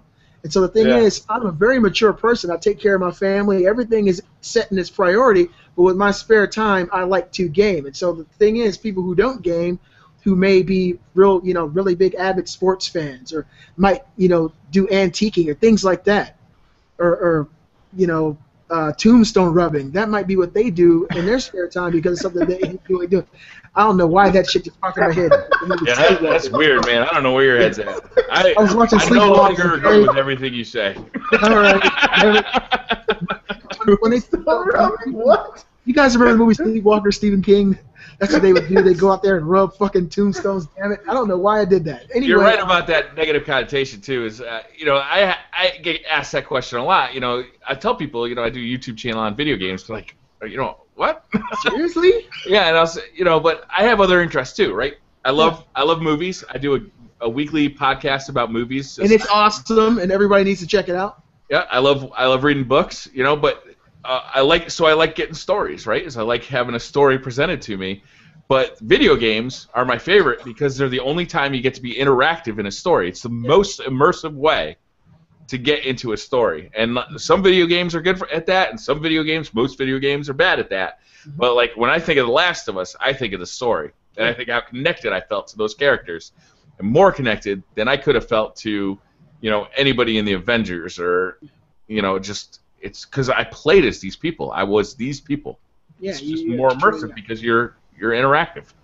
But Especially the thing when is, VR comes out, oh shit, it's over. The thing is, though, people who've never really experienced that, especially our generation, the ones who didn't grow up in that arena, they see video games as just light entertainment. Yeah. They think of Pac-Man. They think about stuff like that. They don't think about how the potential that a video game has as far as the way they've grown. You made a perfectly good example. The Last of Us is probably one of the most cinematic video game experiences I've ever had. Besides games like Heavy Rain, which are heavily cinematic. Mm-hmm. And people don't understand that because they never experienced it, so they pass judgment. And then on top of that, you get the negative connotation of fools in the world. And yeah, that's my Final thoughts. Fantasy 70. We were talking about that before. That is a touchstone. When that girl dies in that scene, that is a touchstone moment for so many people who played that game. For so many people. That's Sephiroth is a bastard, okay? Sephiroth is a bastard. What he did was totally uncalled for, and it broke my heart, and I was a teenager, and I cried like a bitch. Yeah. All right? But, it hits home more because, she was part of your party. You were interacting with that, She was a flower girl, man. Those flowers smell great, too. The way I look at it is just because I eat a Lunchable doesn't make me a child. Yeah, damn right. Wait a minute, what kind of Lunchable? I put that pizza sauce on top of that, baby. All right. Oh, man. Yeah, so that's how I feel about it, Are gamers dying? I don't think gamers are dying. I just think more foolish gamers are being born. That's a better way to look at it. I think the younger generation and people who have chips on their shoulders are more easily vocalizing the way they feel, and it's affecting us as a whole, And I think a lot of the devs are going after the casual market, which is also making it look differently. You're not getting people that are strictly into gaming being into it. You're getting people that are into Madden and into only shooters, you know what I'm saying? Mm-hmm. And that's the only game that they play, so automatically they're not considered a full-on gamer, or people who only played Guitar Hero at the time, or, you know what I'm saying? Like all these, like, pretty much genre-changing games, or generation-changing games for that matter. You're making more so it be a casual thing, like with Wii Sports as well. Same thing, man. It's like you're getting anybody to play. Yeah. You guys ever go to a rock band party? Yes. No, I went to one of those. It was weird. I can't say I haven't. I can't, Were they serving Kool-Aid or was it real alcohol? No, it was alcohol. Snapple mixed with something. It was spiked with something, I tell you. Yeah, I mean, it was kind of like being at a karaoke thing, but people were playing plastic instruments too. Don't get me wrong, I fucking loved that game. I thought it was a fun game, but it was weird, like watching people get serious about it. But hey, who am I to judge? I'm not judging. Yeah. Will they bring that back? You think they're gonna bring back Guitar Hero or Rock Band? Do you think? I bet it'll come back. It needs some time off, and I bet it'll come back. Yeah. They did that to death. I mean, they especially all oversaturated. the Green Day and Aerosmith and Beatles. They did it to death. So if they do that, it has to be something fresh and something they do maybe annually, not every other week. It seemed like a new rock band, and it was coming out every month, and people are going to continually. Say what? When that was in its prime, I was working at GameStop at the time, and it literally seemed like a Guitar Hero was coming out every other, like, 2 weeks or so. Yeah. I was like, really? Another Guitar Hero game? It got out of hand. When I first met my wife, she actually had it, and I'd never played it before. And we played together. I thought I was the man. I was like, damn it, who needs a real guitar? This is awesome. But when I started to see how many more, expansions and different versions were coming out, it just became... I felt over-encumbered like you do in the Elder Scrolls. I couldn't move. It was just too much. And sit in it, and then it over and over and over again. And it just becomes... You feel like you're an addict. And you got. How much were the tracks on that? They were like $2 or $3, yeah, right? per track, yeah. Yeah, so you had to buy all that DLC, any song that you wanted. I had a friend who had a ton of it. Yeah. I like the DJ Hero game that came out. Oh yeah, with the little record scratcher. Yeah, that was actually pretty cool. It was good. Yeah, it was a new twist on it. It worked really well too. Who knows, man? If the PS4 and the Xbox One, they're going to make a peripheral for games like that. I don't think that the harmonics types of games are totally dead. I just think they're going to wait till the right time to let people take a breath and kind of forget about it before they bring it out and make it fresh again. Yeah, I think you're right. They just need a break. Yeah. People will kind of forget, and then somebody will come up with like a new take on it, and it'll be new. Fresh, that Rocksmith game, is that the one where you plug in an actual guitar? Yeah. I have actually thought about picking that up because I've flirted with playing guitar for probably the last 15 years, and I don't know, it just seems like a nice way to do it. I could see you doing it now. Way down up on the Swan. I wanted to do that too. A lot of people have said it actually works too. Like people who've never played the guitar before and have actually picked it up and played it, they say it actually shows you how to play a guitar legitimately. Yeah, that's cool. That's cool. There used to be a lot of stuff like that for keyboards. You said they should? No, there used to be a lot of stuff like that for keyboards back in the day. Even the NES had that. Really? Yeah. Damn. Yeah, when I saw Rocksmith, I believe it or not, I felt like you. I was like, damn, my father can play the guitar, and my grandfather, he played. And it seemed like something that we all should have learned, should have been passed down, but he just taught us how to speak bullshit instead. But I kick his ass in Call of Duty, though, I bet. Yeah, I can destroy him. But yeah, I wanted to actually pick that up myself because I was reading a lot of reviews on it back in the earlier video. I'm trying to think. I think it was IGN magazines or online.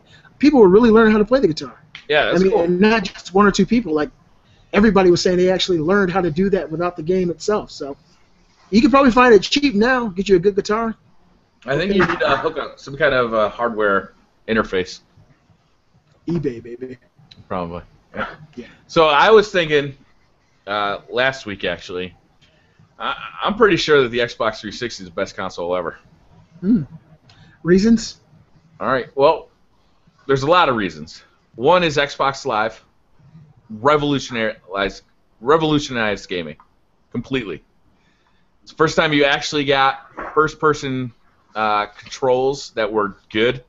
I mean, Halo had them, but I think that it wasn't until the Xbox 360 where they really got perfected. There's a lot of reasons. Hard drive, having an external hard drive on that thing was huge. They didn't misuse it either. They didn't just install everything to it. I mean, a lot of people had a hard drive that lasted their entire system. Now with the PS4 and the Xbox One, I'm already looking at upgrading both of those hard drives. I don't know if I would say it's the best system, best console of all time. It was easy to develop for. Yeah, it was definitely up there.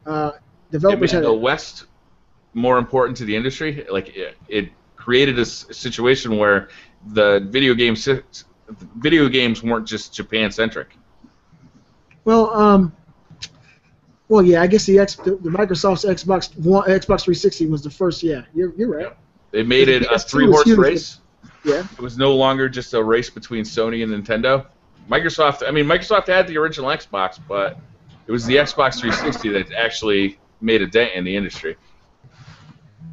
A lot of the things that they did, Sony did very well too with the PlayStation 3, but the PS3 came out a year after the Xbox 360. So yeah, I guess you could easily say that a lot of the ideas that were that came out with the Xbox 360 were kind of gifted to the PS3 as far as design. Xbox Live definitely, I got to say that for sure, revolutionized gaming. Yeah, that was, I think, probably the biggest change in gaming since the NES. But that Xbox Live started on the original Xbox, though. Yeah, so, but it was. Do you ever use it on the Xbox Live, on the Xbox One or the first Xbox? It was. I did. I used to play Ghost Recon on the Xbox. Yeah, it was not the system that came with the Xbox 360 with party chat. It was a social network on the Xbox 360. On the Xbox One, it just connected players. Yeah. I mean, it's a good system, but you know me. I'm going to go with Sony all day. Yeah, but you can't argue that the Sony PlayStation 3 is the most revolutionary console, right? Well, I mean, it all depends on the time, because when the 64 came out, it was revolutionary. Well, it had better graphics, but was it revolutionary? Well, the controller was the first analog controller of all time, and that was the first time anyone ever controlled a game using that. So it was revolutionary. You were so used to playing games with a traditional D-pad, and when you saw Mario 64 for the first time and you grabbed that controller, it was an entirely new experience. So it was revolutionary, and for that time, graphically, it was revolutionary. Now, if we jump 10 years into the future, of course the Xbox 360 will be revolutionary, because of the Xbox Live. But I mean, as time progresses and technology moves forward, there's new ways to revolutionize. So I don't know if I could say the Xbox 360 revolutionized things more, because everybody bit off Nintendo's control design. They added to it and perfected it, but Nintendo was the first. And when it comes to playing a game and you become submerged in an experience, the way that you interact with the game matters almost more than anything else, the way you're actually controlling that game. Was the Rumble Pack on the N64 the first time we had Rumble in a controller? It was it was the first system to have a Rumble. And shortly thereafter, Sony adopted it. But yeah, the Rumble Pack, you stick it to the controller. Dreamcast, they adopted it. Everybody kind of bit off of Nintendo's designs, but that's one thing Nintendo's always had. They've always tried to be revolutionary with the way you actually control your games. They kind of fell a little bit with the Wii U, but before that they had the Wii. They revolutionized motion controls. Everybody kind of bit off of that. So everybody revolutionizes. It all depends on the era that you're talking about. Because if we could go back before the PS3 and the Xbox 360 were ever created, everybody would have said the 64 revolutionized more than anyone else because of the way those the game was controlled. Then the PS3 had dual analogs. The PS2 had dual analogs. The PS1 had dual analogs. Yeah. But when it comes to Xbox Live, yeah, I got to say that they created this social experience that you're able to actually see who was online, follow them, play the games they were playing, comment. All that stuff became a reality with Xbox Live. So they did revolutionize that. But I got to say that's probably the only thing that I feel that they revolutionized. You don't think the hard drive was a revolution? I mean, that came out with the Xbox original as well. I think party chat. The original. I think I think party chat is an extreme thing too. Like a lot of people complain about the Wii U, and the first thing they bring up is no party chat. That's the very first thing that anybody brings up is there's no party chat on the Wii U, and it's powerful enough to have party chat. Why don't they have it? You know. So a lot of people think party chat is the biggest deal in gaming yet. I didn't use party chat, believe it or not, until I started playing on the PS4. Never used it before until we got together and started playing games together. And I see the value of it. I think it's great. But back to your question, BriarRabbit, I think hard drives are, of course, they're revolutionary. And I think, did the PS2 even have one? No. No, they had a network. You might have been able to add one. I'm not sure, to be honest with you. I think later on you probably were, but they did a network adapter. When the original Xbox came out with a hard drive, that's the original Xbox, they did revolutionize. Because before that, you're talking 20, 30 megabytes inside of a console. Yeah, I think it also changed gaming. I mean, it changed it in a way that it's hard to look back on and not... You know, it used to be Nintendo and Sony were Japanese developers. Games came out first in Japan. Consoles came out first in Japan. The Xbox created a situation where it was a PC, basically, right? And, you know, Western developers swamped to this thing, and they started making amazing console games. And it was really the first time that Western developers became, like, lead developers for a console. You know?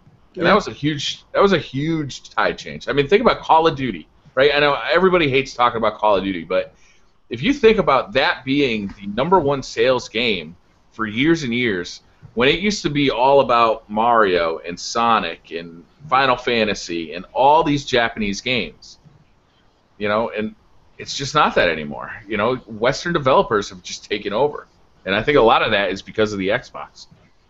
Yeah, and you said it right. It's because of the Xbox. The original Xbox was the one that brought that to fruition. The Xbox 360, they kind of molded it, made it better, and revolutionized upon a recipe that was already enacted. Right. But it was. I mean, the Xbox 360 was better than the Xbox. That's what I'm saying. It's the best console ever. Yeah. I enjoy the Xbox 360. It's sitting right there. I had lots and lots of fun with my Xbox 360. You guys can't see it, can you? Ta-da! 360. I really enjoyed it. I still do. I have a lot of fun with it. But I'm a PlayStation guy. I just feel like a lot of the things that you can do on the PS3, you can do in the Xbox 360. Some of the things on the Xbox 360 you can't do on the PS3, and vice versa. I hold those two consoles neck and neck, honestly. I have to. I know. I never have. The PS3 has always been second fiddle to the 360 for me. Yeah. Even though the 360 had all those hardware issues, the PS3, the fact that, you know, they didn't design that around kind of like an Xbox Live type system. They had to hack in the cross-media bar, and it felt like that till the day I turned off my PS3 for the last time. You know, like they did a much better job with the PS4. Like they designed that system around it. You know, having all these extra features. But with the PS3, it just felt like it was designed poorly. Yeah, when you're talking about the UI, for sure. Yeah. I think now they completely did a 180 and switched positions with the Xbox One and the PS4. But the thing that makes the PS3, to me, at least on equal ground, is the experiences you have on the PS3 that you can't have on the Xbox One. And the PS3 just has this amazing library of games, and there's so many games on the PS3 you can't play anywhere else. And to me, that adds value to the system. I know that developers have always had a much easier time porting games to the Xbox 360 than the PS3 because of that cell processor, and it was hell for them to work around it, and that, of course, would make the PS3 a less attractive console when it comes to those two. But you know, the reason to me that they're neck and neck, the numbers speak for themselves. You know, Xbox 360 and the PS3 came out a year apart. Now they're both at 80 million sold. PS3 actually caught up and passed the Xbox 360, and the reason being is because there's so many, you know, exclusives that have been over the years developed and released for PS3 that you couldn't get anywhere else, and that made that overall experience to me better, if not just as good as the Xbox 360. Yeah, it never caught up in. You know, I had both of the consoles at day one launch, right? But it never caught up in my mind, just as far as usability goes.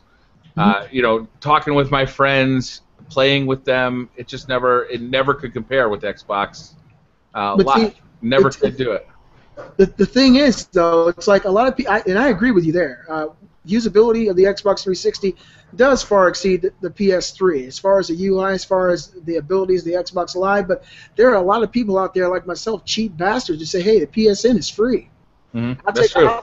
I'll take a free ability to play with all my friends and converse with my friends and share pictures and for a free experience over something I pay for less attractive."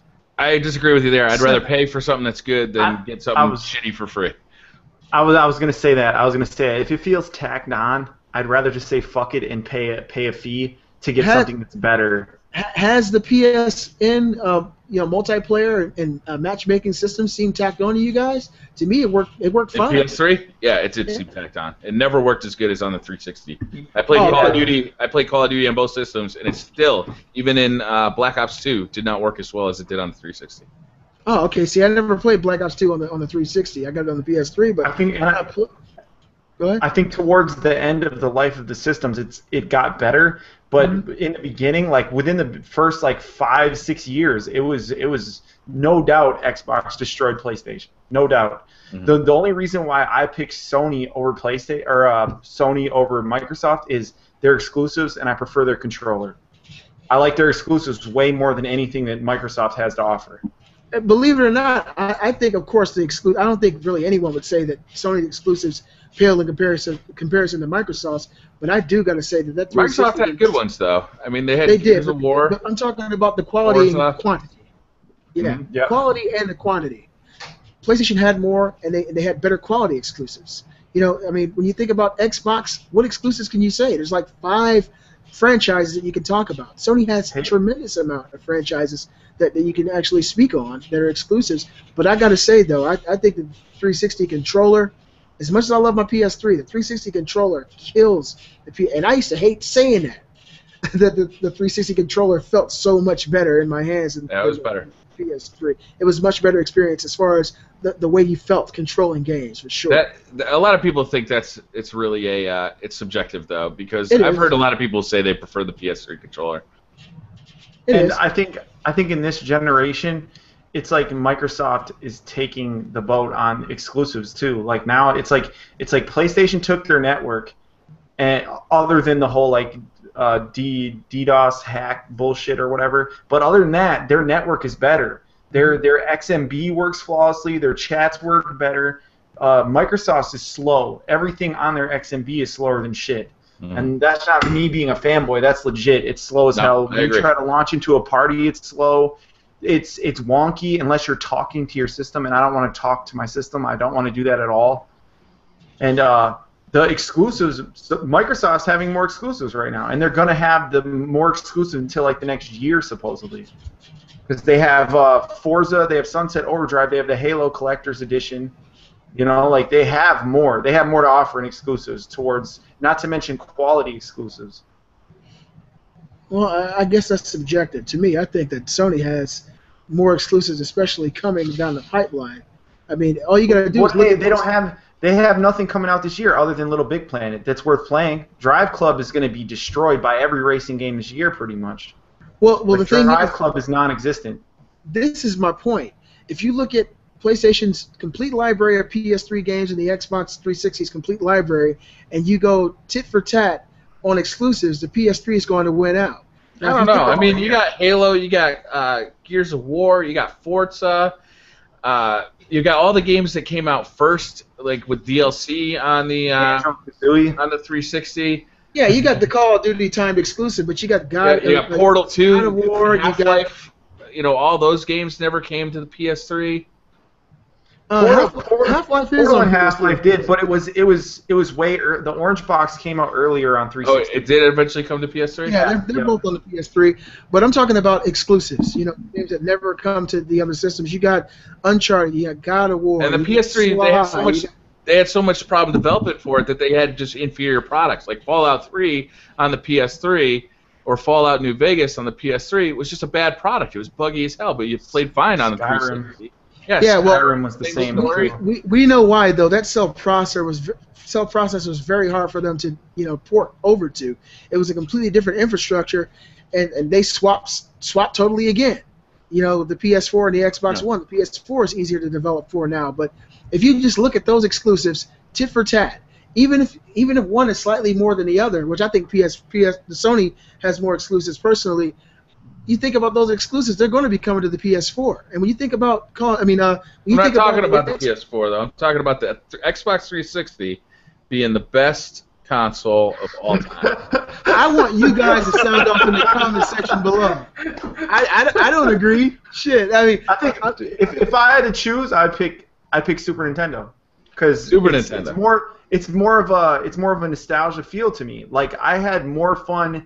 Like me growing up, that was my like peak of my childhood was Super Nintendo. I played the shit out of every game that was on that system, and they had some of the best RPGs to date on that system. Yeah, that was a good system. It's totally subjective, guys. It's like people who are older than us are going to think, Pong was the best game. Then there are going to be people like us who grew up with the Nintendo coming out, and they're going to think that experience was the best because it revolutionized things. There are guys who are younger who think that the Sega Saturn or the PlayStation 1 was the most revolutionary. It's all subjective, and we're all going to have different opinions. All that matters is that we're gamers and we love games. I don't know. I mean, this question was clearly designed to, create a debate. Damn it, Briar. It was what it was for. and to fire Beastly up, like, no, PlayStation's the best. Yes. How'd you get my voice perfect? Do that again. I think you could make an argument for the Nintendo 64. I think that works. Yeah. I don't know if you can make it for the best. I don't know if you can make the best. There's just not enough great games for the Nintendo 64 to say it's the best console of all time. Nintendo, I could see. They have the best game of all time. But you can easily make the argument that the PS2 is the best console of all time. I don't know. Argument can be made. Some of the best games I've ever Anybody played. can make an argument for anything, really. Yeah, I mean, PS2 was awesome, man. I mean, it had an excellent launch. It came out with games like Tekken 2, which is better than the arcade. It has games like Shadow of the Colossus. Dex was my jam. I mean, seriously, PS2. There's a library of games that still are great today, man. Fun system. Yeah, the PS2 had an incredible amount of games too, just insane. It seemed I think the PS2 must have been in that time between games got so freaking expensive that they couldn't develop them anymore. They look cool, but they weren't so ridiculously expensive that they couldn't make 10 of them a year. I would love to hear what video game news outlets would say about the best console of all time. This is a great debate. Yeah. And I think everybody's making great points, and I respect all you guys' opinions. But I want to know what the masses would say. I know there's a lot of Xbox fans who just no matter what will say Xbox wins, and I'm a Sony guy. I like Sony. I like Microsoft too. I can't put the PS3 in the conversation, to be honest. It wouldn't be in the conversation. The only thing a person could say about the PS3 is that they came back in the sales department and they have a bigger install base than the 360, which is a great thing. They had a year. They came out a year later, and then they still outsold the Xbox 360 by the end of their life cycle. So that's a good thing. Super Nintendo, I could see being in there. NES, PlayStation 2. I could see in there. PlayStation 2, Super Nintendo. In there. N64 has the best game ever made. Which game is that? Ocarina of Time is probably one of the best reviewed games ever. But get you crazy. No, I'm serious. No, I'm just kidding. I agree. It's not my favorite Zelda either. It's not my favorite by any means, but by review status, it's the best game, damn near the best game ever made. It's one of them. Skyward Sword did damn good too, though. Yeah. Skyward Sword got 10s across the board. And if we're going to go just based on games alone, shit. The Last of Us is on PS3. PS3 wins. The addiction is wrong. You got to keep it real, baby. But yeah, I totally respect that. I think it's a very valid argument that the Xbox 360 may be the greatest home console of all time, but it's totally subjective. It all depends on the era you come from, the kind of games you like, the kind of control you like, the exclusives you like, and everybody's going to have a different opinion. There are going to be people out there who think Mario 64 is the best game of all time. There are people who think that. Yeah, I mean, I think Mario 64 is one of the best 3D platformers of all time, but it's definitely, to me, not the best game of all time. There are going to be people out there who think that Halo 2 is the best game of all time. it's a good Mario, but I don't think it's the best Mario ever made. You know what I'm saying? It's to me, it's. I liked it more than Galaxy, just because of the simple fact. What? The reason, Are you high? yeah, I was smoking that ganja. The reason that I think it's better is because it stayed traditional. It felt like the older Marios put in a 3D environment. And Mario Galaxy, while they're both great games, it felt like they changed the recipe. Not taking away from them, I like the traditional feel of Mario, and they brought that to a 3D environment, and it worked seamlessly. And I thought that was a great thing. It felt like the old Marios, Mario 3. It felt like that. It felt like Mario World, but it was in a 3D environment, and it worked flawlessly. It wasn't going from planet to planet, jumping from planet to planet, and a whole new environment. That's why I liked it more. Plus, it was much earlier than Mario Galaxy, and to me, that was a feat as far as technological advancement. I thought that was amazing.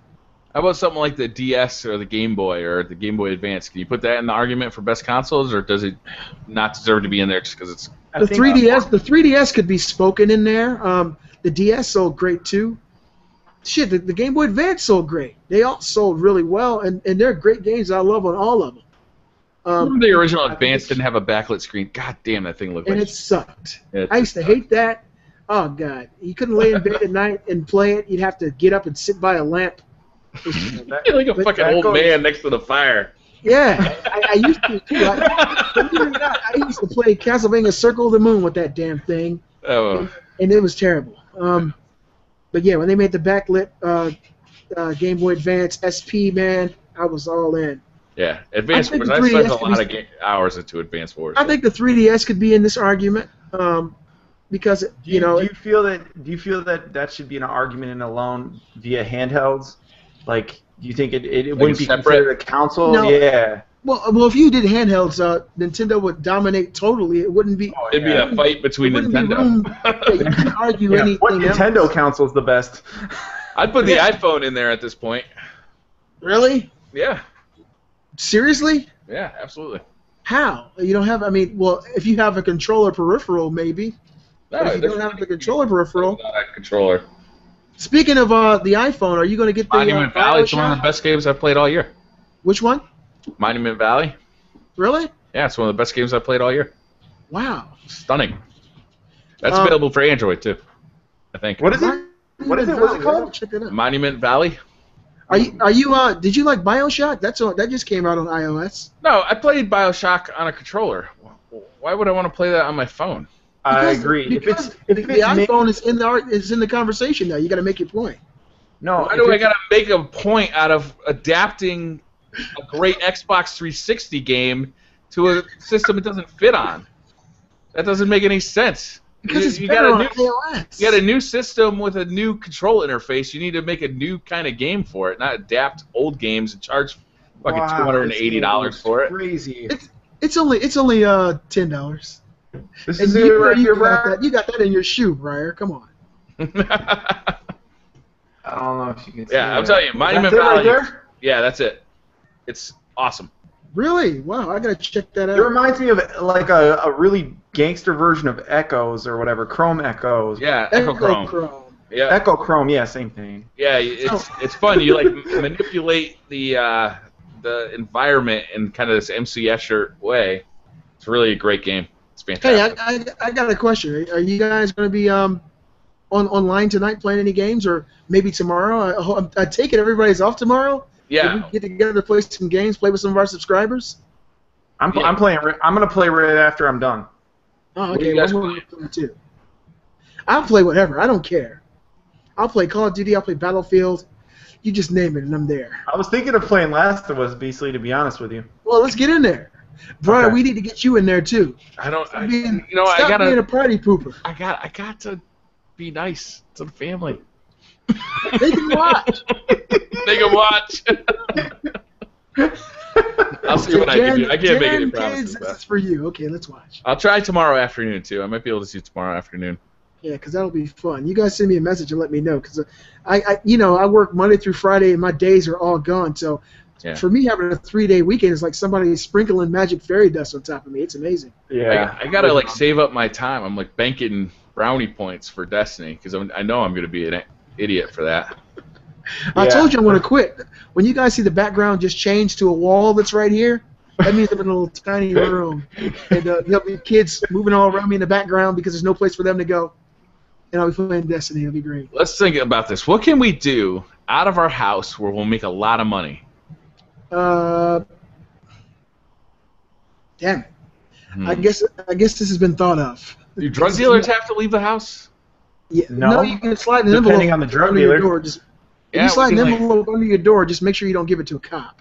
You got a I little. don't like jail. dog You don't have door. PlayStations in jail. Yeah. Let me see it. Yeah. How about Yeah. I could be a telemarketer? Oh yeah. Well, just talk to Kate. She works for AT&T. She makes more than I do now. Damn it. As much Porn. work as I do, she makes more than me now from home. Yeah. You know, when we're talking about women's rights, this is bullshit. That's right. I'll get on spankbank.com. Oh yeah. If that's not a website, Monkeyswat.net. Is that actually a website? I don't know. I'm looking right now. Spank bank. You know it is. It's not. I gotta Someone look at needs to make that. Spank There's your bank. job right there. Bank bank. Google. Gotta be right. Somebody made this. It's not coming up. It's not. Oh, domain, baby. Somebody call that. GoDaddy. Right? Can that be the name of the man. show? Oh my goodness. Spankbank.com. Spank bank. No, it doesn't have one. 9 to 5. You heard my little $6 PS4 headphones, right? Remember What? I was playing with you? I bought some little $6 PS4. Yeah, the clear ones that you're Yeah. the ones that we were playing with the one day, right? Yeah, they sent me another one for free. So I got 2 of them. I want to let Briar hear them. I paid $6 for these headphones, and they sound clear as day. What are they? They don't have a name. They're $6. Uncle Ben's. I don't know. Uncle Ben's are made out of rice. Yeah. But, There goes you with know, the potato they're that I use for a dual ears. microphone. Yeah, and, they work great, man. I'm still in awe of it. $6. Is that an earbud or is it an over the ear? It's 2. Oh, I'll show you guys. Hold on. Let me grab there them. you go. It's a Sony Walkman headset. It's got these big orange. No, when he had him, we were playing Last of Us the one night, and he had him on, and I was like, Beastly, did you get a new mic? And he's like, no, I bought a mic off of eBay for like $6. And Come on, I might sounds speak. amazing. I might speak like this, but I am a real black man. Look. I can't see you. Okay. Should be able to see me now. These. Oh. They're $6 on eBay, and they work flawlessly. They don't have a brand? No, we can brand them right now. All right, let's do Beastly it. Thoughts headphones for sale for $10. Bank $10 stereo. Yeah, these are called the Beastly Thoughts headphone set. Only $12.99. Contact Beastly Gamer now. There's literally no name on them. There's nothing. That's crazy. Nothing at all. They're like a Turtle Beach prototype right there, and you just bought them for $6. $6. But they work so well. I mean, they kill my P4Cs. I don't even use those anymore. The Turtle Beach P4Cs. How loud are they? They're real loud. Yeah, it sounds like the way I'm hearing you now. It's great. Man, But the PS4 and the PS4 community is just so. Everybody wants to be a hermit and not speak.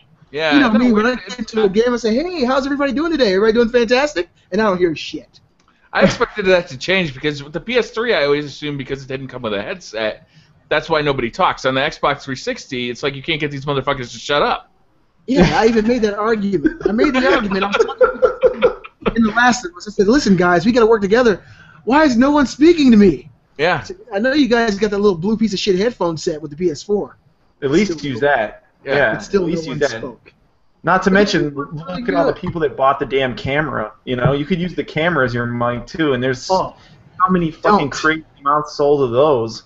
Well, I have issues with that because I usually keep my camera plugged in, and when I do that, then I plug these in. People are getting double the sound, and so it sounds like an echo, and it pisses people off, and they mute Really? me. Yeah, they've been muting me. You don't have sound coming through your TV while you're using that, do you? Yes. Yeah, that's why they're getting the echo. Yeah, I turned my TV Look, off. this happened yesterday. They said, "You hear this asshole?" I muted him too. I was like, "Damn, son, they doing me like that." Yeah, but lots and lots of fun. It's real fun being cheap if you know how to go about doing it, guys. I can write Turtle Beach on the side in a white paint pen. Right, Astro A60. Hell yeah. A70s. Look at that A60s, bitch. It's a prototype. Oh, Them doing unboxing. So funny. yeah. That would be awesome. That would be. That'd be great. By the way, I just got this. Check this out. I just got the Yeti mic. Oh, you did? Oh, yeah, I'm not using it. I'm not using it right now. I literally just got it, so I didn't even set it up yet. What mic are you using? Because the mic you're using has always been pretty good. I've been using the Snowball mic forever. Okay, So. well, that's kind of an upgrade then. All right. Yeah. Snowball, it's great that you have two because you can plug the Snowball right into your PlayStation 4 too. Yeah, a lot of people were talking about that on a forum. I was like, wow, I didn't know any of those worked with the PS4 just like that. But yeah. Does the Yeti work with the PS4? Yep. It does, but it also acts as headphones. Yeah, so you use it, but you don't hear anything. Yeah.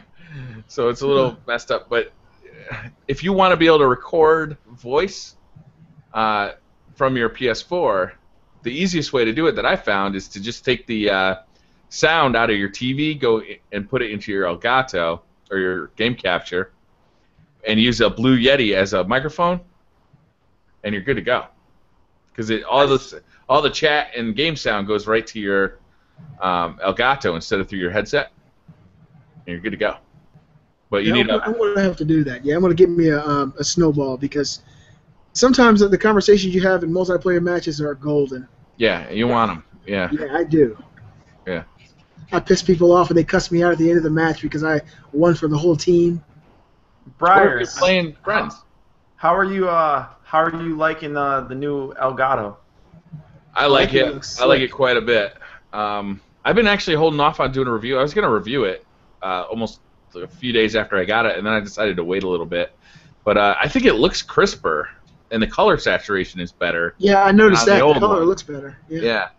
And it records it in 60 frames per second, so once YouTube kind of unleashes that feature, you'll be just ready to go. There's a guy that I watch on he's like a Nintendo guy, but what he does is he records and captures it, and then he messes with the capture rate and speeds it up, and then makes the audio sound the same, so it's actually 60 frames a second. It's kind of crazy the way he does it. Yeah, he makes you set your YouTube, like you download a plugin for YouTube, and you clock it higher. So the clock speed is faster, but when you're watching the video, it looks at 60 frames a second. It's crazy No kidding. the way he does it. And he's been doing it for like the last year and a half on every like Wii U video. Damn. Yeah, some guys were uploading their videos as 4K videos, even though they're 1080p, just to get more bitrate out of them. But I think they can put an end to that. Is the rendering crazy on that? Like when you do a 60 frames per second video, it's not that bad. It's not that bad. The file size is a little bit bigger, but it hasn't been that bad. I mean, the render size is a little bit longer. I expected it to be double. And yeah, that's what I was assuming too. It's not. That's I'm shocked. I'm shocked. Flabbergasted. I thought I was going to have to buy a new computer too because I don't have USB 3, and I thought for sure to get 60 frames per second, you're going to need USB 3. I use USB 2, and it works great. That's crazy. So when you're playing your captured video on your Mac, can you tell the difference easily? Yeah. Yeah. Damn, I can't wait to see that. Yeah. There's a couple of videos on YouTube. If you want to see it, you can find it. They did like a little demo, and one of them had like Titanfall, so you can see like kind of what a shooter looks like in 60 frames per second. It's a significant difference though. It looks smoother and it looks better. Yeah, they put it on Elgato. Like tweeted a bunch of videos the day that those came out, and tweeted like a bunch of Call of Duty videos and Titanfall, and they were playing one other game too. But yeah, highly recommend it. So let's end this. Before we end it, what do you guys? What videos can we look forward to this week from you guys? I'll go first. I'm probably going to do the Elgato review. I really want to get a hold on the software. There's some new stuff in the software. I showed off some of that when I unboxed it and did a first look. More Call of Duty. I'm playing a lot with the Scuff. My internet connection was horrible all week, so I wasn't able to play a whole lot. But yeah, I heard Hector was sick. Hector was sick, so the internet went down everywhere. Oh, really? Is that what happened? Yeah. So more of that, and that's about it. All right. What about you, 95? I'm going to be doing a lot more Mario Kart. I'll probably use some Mario Kart under, like, I want to do a video on the new 3DS, and I was actually going to do a video about kill-death ratio and how I feel that it's ruining some game modes in games. Oh, like, making because it too competitive. Yeah, because a lot of people will just go into a game mode and camp trying to get a better KD, but they're hindering the game mode itself. Yeah, so I wanted to do a video on that. Yeah. All right, well, for me this week, I'm probably going to do a little bit of The Last of Us. I'm trying to wean myself down, which will be easier in 9 days. But I've really been wanting to get back into some first-person shooters, so I think I want to play some Call of Duty, believe it or not, some Call of Duty Ghosts. I was going to play it probably an hour or two before we did the show, but I got caught up. My dad came over. But I'm looking forward to that and bringing you guys more great gaming content. I just hit 350 subscribers. Hey, so congratulations. It's growing, steadily getting bigger and bigger, and it feels great. And everybody who's supporting all of our channels, we would just like to show our appreciation. Thank you all so much. All right, guys. See you next week. See ya. Peace.